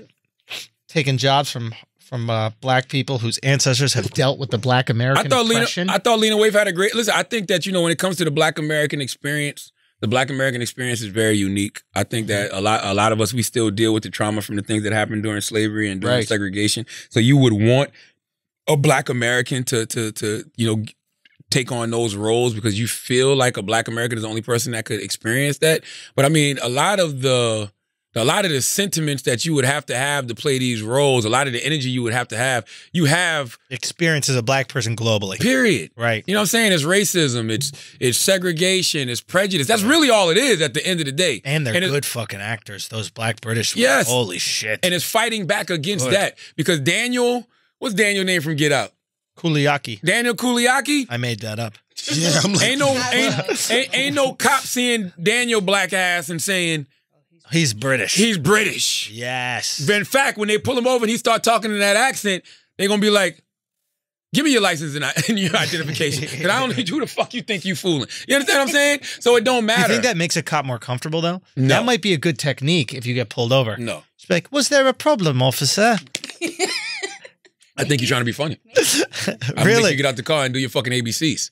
A, B, C, Yes. Oh, you still D, playing. E, F, Now I'm calling G. for backup. You still playing. This guy's still playing. Wow, there's a bunch of you coppers. He won't stop that fucking accent. What seems to be the problem? He just goes back to his record. But that's So all I'm that- saying. Like, so it's like I don't have a problem with them doing that. Like I think the black American experience is unique, but when you have black skin, dark skin, you've experienced all of those same things. Yes. You know what I'm saying? Yes. That's it. So are we done? Have you watched the Underground Railroad movie? No, I haven't. I got to catch up on movies, bro. Yeah, I haven't seen the Hustlers movie with J-Lo. I haven't seen fucking the Joker. I ain't seen the Harriet. You haven't movie. seen Joker yet? No, Queen and Slim coming out. Yo, Chadwick Boseman got a movie coming out this week. I want to see called 21 Bridges or some What's shit up like with that. that movie? Why there's so many bridges? What's going on with that? Why would He's you name- actually playing a cop Yeah. that's going around killing people for killing cops. But why? What is the bridges? I have no idea. Next week, Queen and Slim comes out. But can we get back to the bridges here? I don't know anything about the bridges. The bridge Why is would over. anybody name a movie about bridges as if that's the exciting thing for I gotta see like it. Joker? Ooh, I like the Joker. I'll go see it. Black Panther. Love the Black Panther. I'll go see it. Right? Pretty Women. Woman. I like Pretty Women. Maybe I'll go you'll see go it. see it because it's Chadwick Boseman and you want to know what the fuck's up with these 21 bridges. I don't. It just sounds like traffic. I'm gonna check it out. Yeah, shut It literally sounds like a commute. Is this a movie about commuting to work? Is this about how I annoying? thought you meant Traffic the movie. I was like, Traffic was great. No, that was a good movie. That shit But it's slapped. trafficking drugs. Yeah, 21 bridges. I don't know. You gotta go over the bridge. You got to go over the bridge to what? Say. Only Say. Taylor would reach for that one. Taylor will reach for one that's unreachable. Say what? Say what? What do you have to do? It might be like a Put your lips on the metaphor mic. for Oh, there's a something. microphone over there. What do you mean? What do you think is it a metaphor for? I didn't see the trailer yet. Taylor, but- what energy drew Well, you to the let microphone? me invite you all to a major rally we're having in Queens, New York. What are you doing? What energy drew you to the microphone? You need to take a bridge to get You to just Queens. asked me a question. No. Prior to that. When you talked about saying that you would like to see Julia Roberts say Harriet Tubman. But I was being sarcastic. I just wanted to get my jokes off. Them shit slapped. Yo. Can you please just come back to the microphone for 1 second? No, because I feel like you're No. I mean this. What if Julia Roberts was such a great actress, and what if she didn't do blackface? She did it the old-fashioned way. She just tanned. She went to Aruba. She got very tan, right? Do not. What if she got tan? First of all, she still has white hair and everything else. No, fuck the wig and everything else. Like You that's don't not got okay. your real hair. What's the difference? It's okay. I'm still black. Prove it. Dick talk. Did I do that at the wrong time? Was that the wrong one? Did I do the wrong one right there? Whoopsie. Yo, don't give me the soundboard. It's lit if I get the soundboard, bro. Do not. Yo, son. Listen, the soundboard? Shit. Hey, man. Shit. The soundboard's what's up. I'm going to be Harriet Tubman. I'm playing Harriet Tubman. Real talk. And I'm going to sneak all those fine black men above the Mason Dixon line. And let me tell you something. Ain't nothing wrong with being a little gay. If you're going to play Harriet Tubman, first thing you have to do is sneak your little dick in between your legs. You got to tuck that motherfucker. just show pooch. All right. As always, this fucking podcast has gone too far. Yo, but we did it. We went from serious to whatever the fuck We was we're never doing right now. serious. Come on, son. Stop yelling, bro. Why you yelling for no? Andrew's medication is worn out, so we're going to get the fuck out of here. All right. Listen, as always, if you listen to this podcast, you think we're smart, you think we're intelligent, you think we're brilliant, you're absolutely right. If you listen to this podcast and you think we're just a couple idiots who don't know shit, you're right too. It's the Brilliant Idiots Podcast. Thank you for listening.